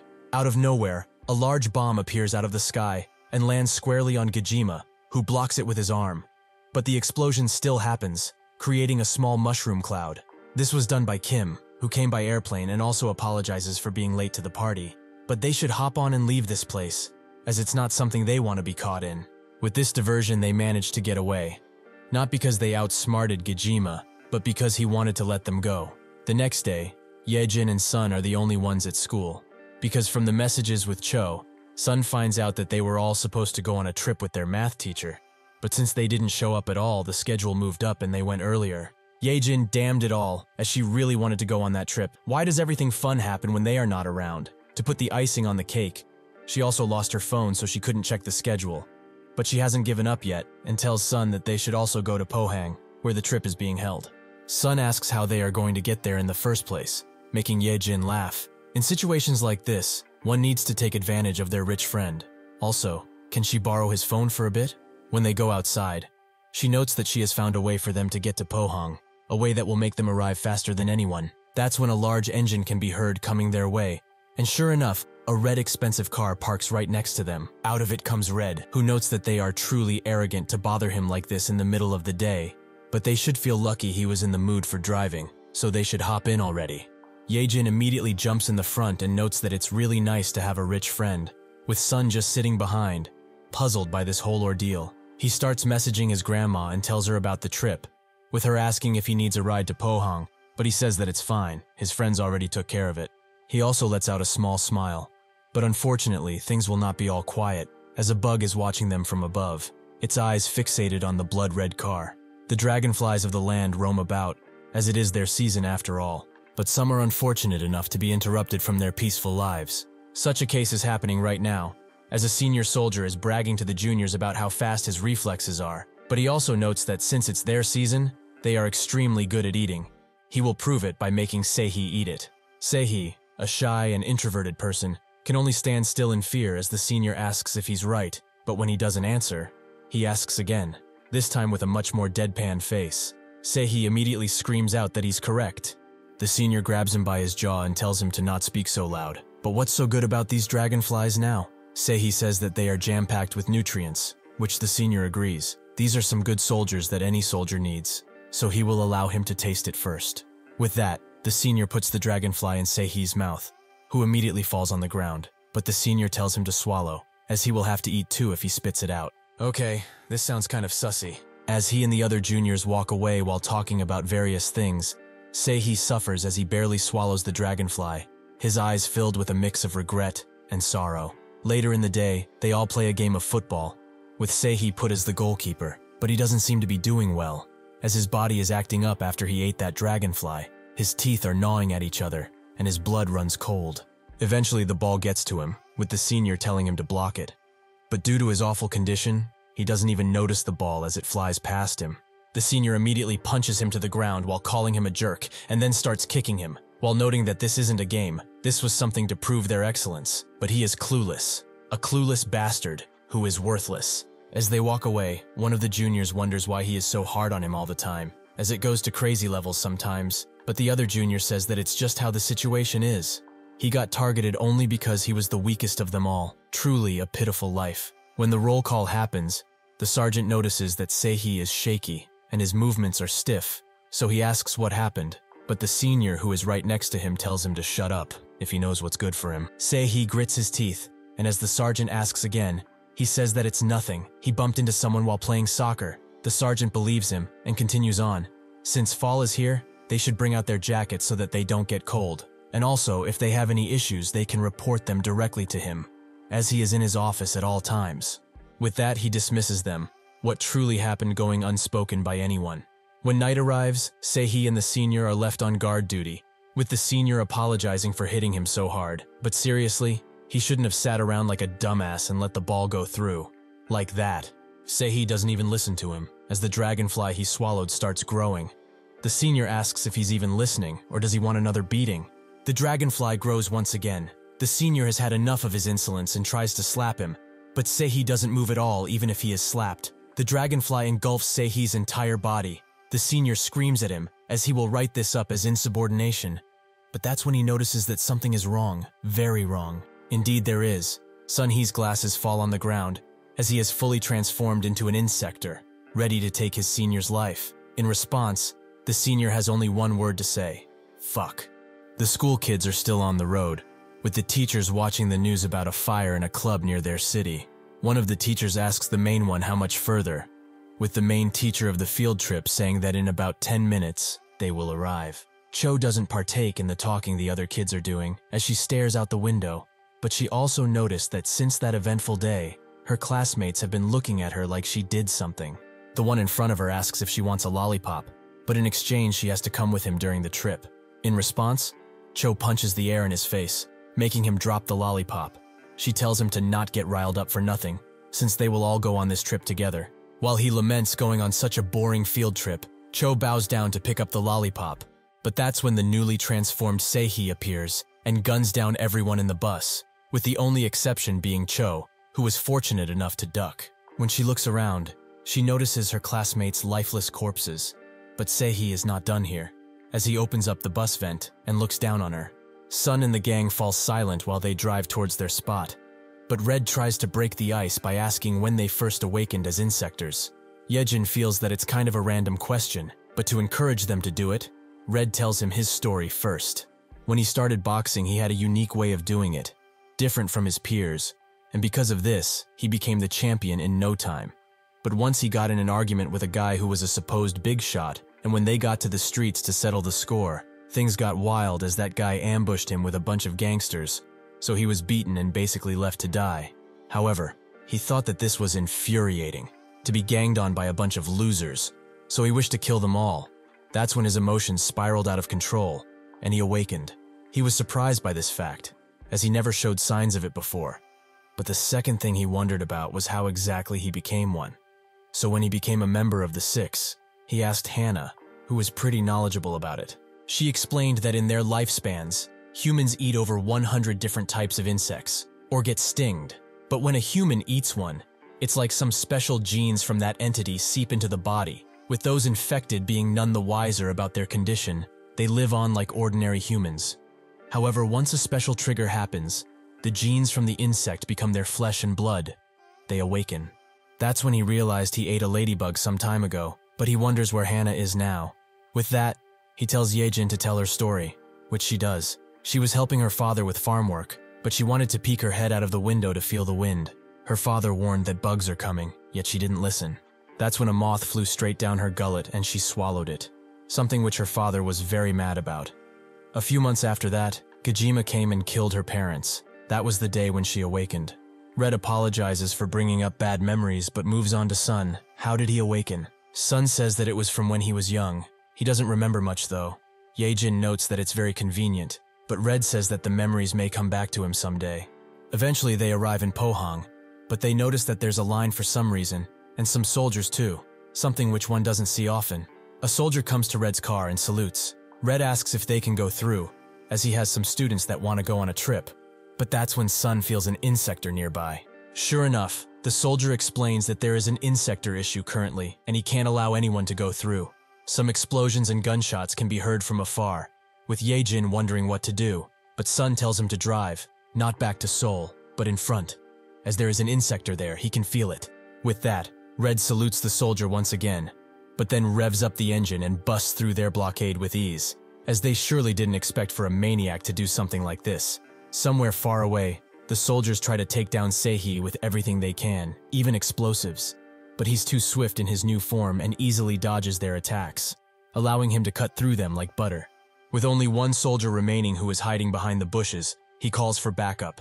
Sehee slowly arms himself from the corpses of his past comrades, as the soldier warns the others to be careful, as the insector has used weapons before and is very deadly. As Sehee throws a grenade right on top of him, he screams out for help, as he is too mortified to do anything else. Unfortunately, the grenade pops right in front of his eyes and explodes. But the soldier miraculously survives this, as two bug reapers have protected him from the blast. The head of the F branch tells him that everything will be all right. He just needs to go back and report to his superiors about what happened. They will take care of this guy. Sehee asks why she had to go and ruin his fun, but the F branch head says that she hates the talkative ones. Well, he will not be able to talk in a few moments at least. Sehee points the gun towards the bug reaper's direction, but the F branch head tells him that bullets will not work against them. Sure enough, her two guards jump in front of her with their bulletproof clothes and protect her. Then, they jump in while Sehee is still unloading his mags on them, but they suddenly pull out their ranged whip weapons and stab Sehee in each of his wings, causing a surge of electricity to go through him. The F branch head also charges in, noting that it is quite funny for an insector to use guns like this, considering they are much more powerful, but it wouldn't be of any use anyway, as he would still lose, as he will do now. She charges up her fist to the maximum output of energy, and punches Sehee very hard, sending him flying. Sehee sits defeated with two of his hands cut off and an eye shield broken. He still has his fighting spirit, however, and tries to attack once again, but the F branch head swipes next to him and gives him a deadly kidney shot, allowing her to continue putting him down. She raises her fist and tells him that he should have stayed up already, something which reminds him of the senior.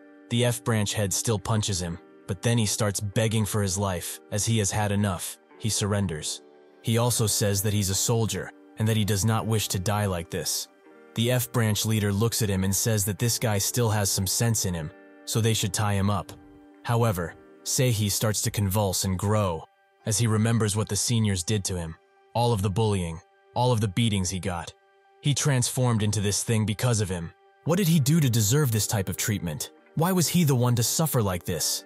The F branch head guards jump in front of her as they notice that Sehee has transformed and is now shooting small insects out of his gaping mouth guns. The guards' bulletproof cloaks do nothing against these metal-bending insects and their pincers, so the F branch manager is bathed in their blood. Sehee tells her that she should have left him alone. Those bastards deserved it. All of them deserved it. The F branch head screams at the top of her lungs that he is a trickster rat.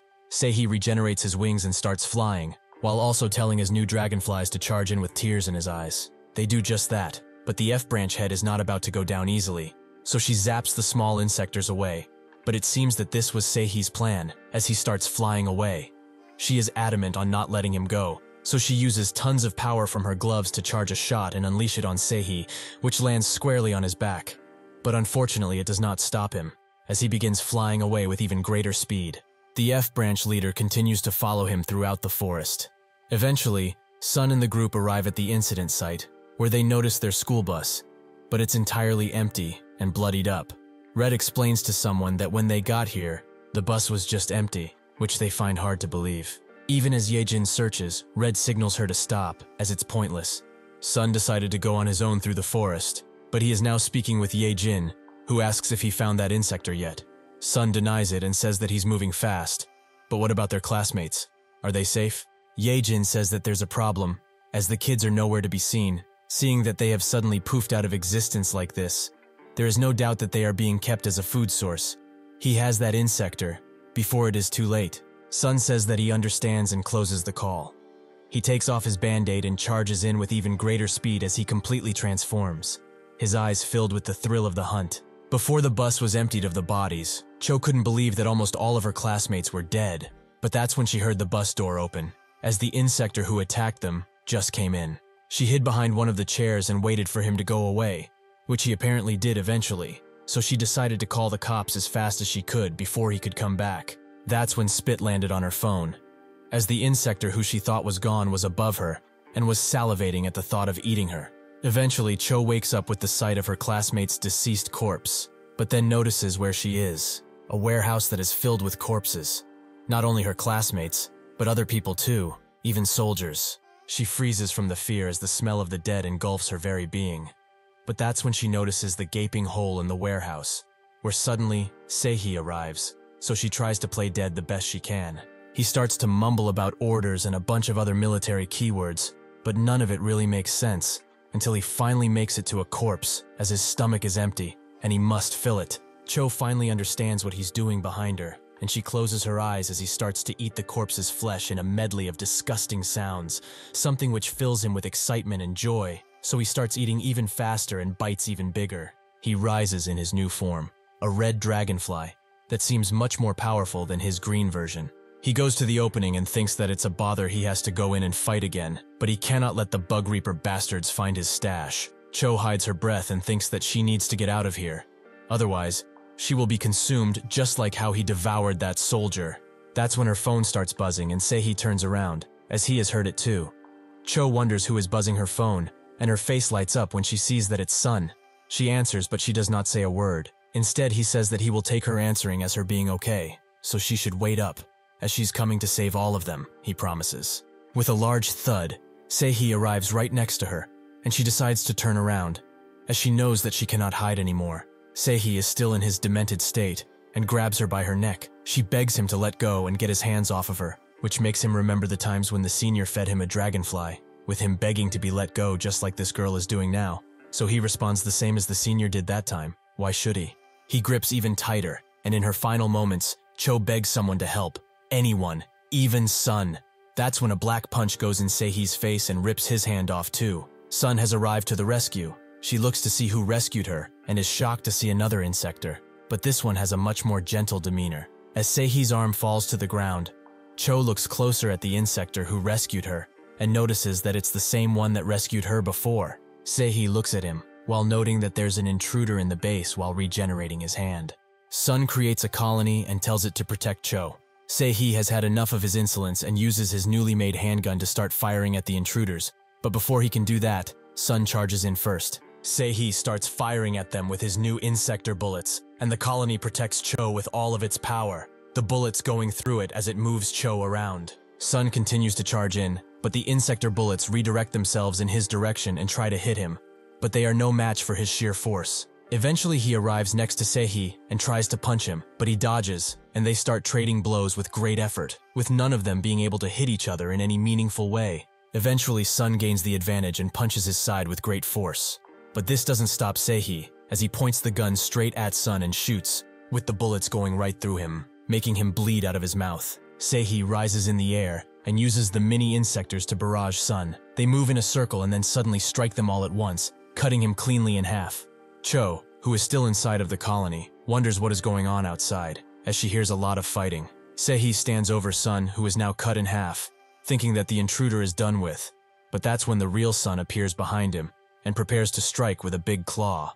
He succeeds and sends Seihi through the wall with the force of the attack, but he gets up on his feet quick, and as Sun comes for him, he starts shooting again, this time with Sun being able to defend himself from the bullets. This was just a ruse, however, as the real attack comes from behind, with tons of ants clustering up on Seihi, engulfing him entirely. After the attack is done, Sun goes to check on the body, but only finds one small wing and a leg, as Seihi is running away, with Cho in tow. She tells him to let go, but he obviously will not listen to her. Sun charges in to rescue her, but Seihi flies even faster away. Sun calls back his colony and calls it an idiot before telling it to come back, as they have to catch that insector no matter what happens. The colony transforms itself into wings that attach on Sun's back, allowing him to give chase to Seihi. Before she can even react, Seihi throws her away and tries to snipe her from the air, but Sun catches her and runs away from the gigantic bullet that is now following them. But fortunately, the F-branch head arrives just in time and takes down Seihi with an extreme amount of power that is surging through her gloves, to the point where it starts to disintegrate him. Next, she moves on to Sun and tells him to let that kid go while she's being nice, as she isn't without enough power to kill him too. When she first arrived at the scene, she saw when Sun rescued the girl from certain death, making her wonder if that insector's purpose is to really rescue the child or for other reasons. But she thought of it as impossible. Insectors only think about eating people. There is no way they would selflessly rescue someone. The charred Seihi falls to the ground, and the F-branch head asks Sun if he's planning to keep that girl as a hostage. But Sun stays silent and doesn't say anything. This makes her think that he is not worth reasoning with, so she charges in with a punch which lands and takes Cho from him. As Sun flies away from the punch, she puts Cho down on the ground and covers her with the coat, while also picking up one of the badges and activating it, making her surge with power. With that, she goes in, ready to rid of this insector and finish her job. Eventually, Cho wakes up and sees that the black insector is now fighting a strange woman, a bug reaper. She tries to go through his defenses, but she can't. As all this insector does is dodge and block, why isn't he attacking her? Did she miss something? She eventually attacks with enough power to send him down on the ground, allowing her to ask him, what is he trying to do? Was he really trying to protect that girl? Sun says that he was, so they should not be fighting like this and wasting time. That's when she says that only yesterday, 387 people died from insectors, including some of her colleagues. So did he really expect for her to be fooled and think that he actually is trying to protect a human? Unfortunately for him, she is not that gullible. She tries to punch him once again, but that's when someone from behind her screams at her to stop, that person being Cho, who asks her to not hurt that person. This surprised both the F-branch head and Sun.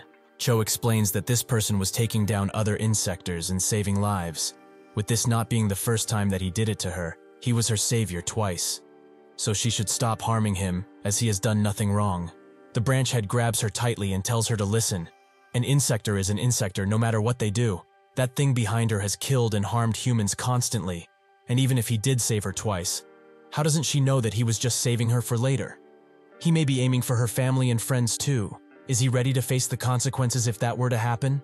Cho can't help but remember the death and horror she experienced at the head of the insectors. So she wavers, as even if she is strong of character, things like this drag down even the toughest people. The branch head says that her colleagues too were ripped to shreds right in front of her eyes. Even recently, an insector who bargained to be left alive as he will help humanity survive escaped and is now on the loose. Sun believes that they are talking about Gijima, but why aren't they focusing all of their efforts on him instead of coming all of the way here? But perhaps Gijima found out about his existence and took the actions to get out of his jail. This makes much more sense than him just leaving that place. The branch head sends Cho away as she doesn't have anything to do in this fight. But that's when Sun pulls her and says that this is enough. Slowly, he removes his armor, noting that he promised to come save her. So here he is. This situation too, she can leave it to him, as he will bear all of the responsibility for it. In a dimly lit room, a person with white hair stands in a chair, tied in such a way that they cannot move at all. That's when a bluish ant climbs up to them and the person asks what took him so long.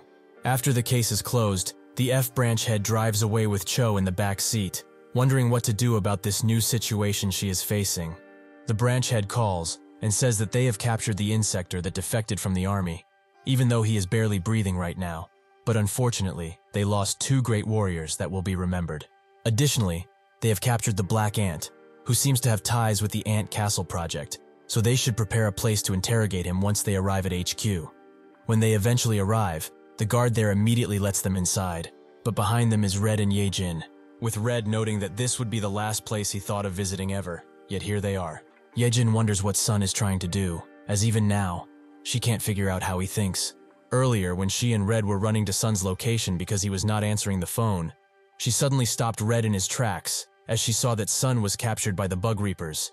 They immediately started getting mad and slowly transform while running towards him. But that's when something budges into Red, who thinks that it was Yejin. But she confirmed that she had nothing to do with it. That's when they notice a very small colony standing next to them, which suddenly writes them a message using the ants to not do anything harsh and stay away. They thought that this is Sun's way of speaking to them without being face to face.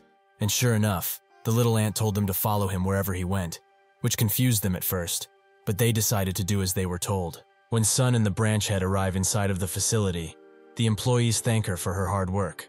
She says that it was nothing, and tells them to take care of this little one first, as she is the only survivor, and she would like to know if she's fully healthy.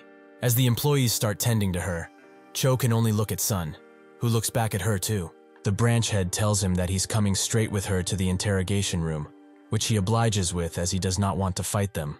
While Cho is being escorted to one of the rooms, she overhears someone arguing, that someone being Jin, as Pio has suggested that he gets implants, something which he does not like. Pio comforts him. He knows that this is not the best situation, but it's what the doctors recommended. It's for his health. Cho notices that the old guy with glasses was the same one that asked her questions before, and the employee says that unfortunately they had some casualties, but she doesn't need to see that now. Jin says that he just cannot infuse himself with something of unknown origin. He already knows full well why. He still remembers the day when his disciple said that he would devote himself to learning even more, as there is no real way to protect everyone. So he will take the Insector injection in order to find a way. He told him at the time to stop, as it would change him more than he thinks, but he did not listen to him, not a word.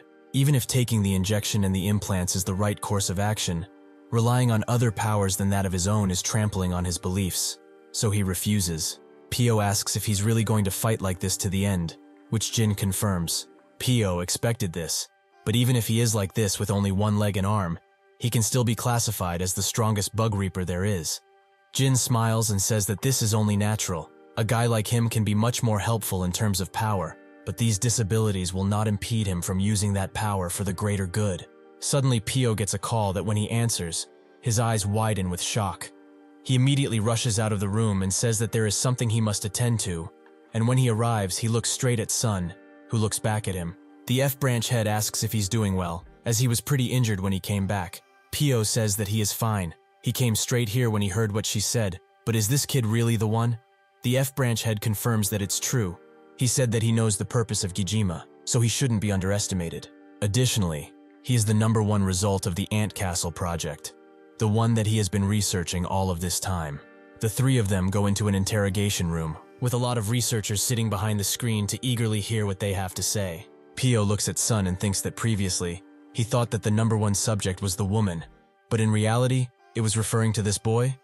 For now, they can put that aside, as it's time to ask him some questions. Sun says that Gijima, the self-proclaimed majesty of the insectors, already knows that he is a product of this experiment, making Pio wonder if he is one of his soldiers or something. Sun denies that completely. He may not have a good memory of his childhood, but he knows exactly what type of creature Gijima is, and he does not want to be like him. He is the second project, a hybrid creature that combined the strongest insector genes and the Ant Castle project, a true force of nature, someone that should not be trifled with. Pio wonders how he knows about all of this, and if he is actually a reliable source of information considering he lost his memory. Sun continues, saying that Gijima is the vessel that will hold everything together, be it insectors or humans. Also his brother is the same. The others did not expect for him to have a brother, and this gets the other researchers talking. Pio notes that he said previously that he knows his whereabouts, so can he direct them there? Sun says that he already called someone over who is managing all of this stuff, something which confuses Pio. At the entrance of the room, a tall man arrives and tells the guards that they are here to meet with Sun. The researchers are also made to stop the interrogation, with Pio asking what for, as they are not done yet. All of the researchers stand up together and bow down to the boss, who at first seems to be this tall and elderly man. But then he tells the real boss that now she can come in, that person being Sun Grandma. She tells them to stop staring around like there's something to see. She is just a grandma who came to visit her grandson. This woman, Jium, is the founder of the Bug Reapers. The different researchers are amazed to see the founder in this place, with some of them not even seeing her ever before. The senior researcher bows down to her and asks how she's been doing. She says that since she left things with them, she's been able to live a comfortable and easy life. But how are they doing these days? Everything good. He confirms everything is fine, but he hears that she is here to see who they have captured, an insector that could shed light on some things. She says that she doesn't care about that. She is here to see her grandchild. The researchers are stumped for a moment, but then they all scream out in surprise, as they did not expect her to say something like that. Pio and the branch head wonder what is going on, and in a panic the researchers tell them to let go of that boy now. Before they can do so, Sun is already out of his restraints, something he was able to do the moment they put them on him. He asks the branch head if he can help him with these, which she agrees, but she shouldn't try anything while he is free, as she can still take him down. Sun tells her to relax, as just doesn't want to make his grandma sad. Eventually she arrives in the interrogation room and is very glad to see him, with Sun smiling and crouching down to her level, asking if she's been well. She asks if he has eaten anything yet, and Pio wonders what is going on. If he is her grandson, does that mean the founder also knows about this project? Just how much involvement does she have in it? He also greets her and she greets him back, but suggests that they go somewhere else and eat while she explains, since this room will just ruin the atmosphere. They go to a dining hall and the grandma plates up a table, telling them to enjoy what she cooked, and also inviting her assistant to it.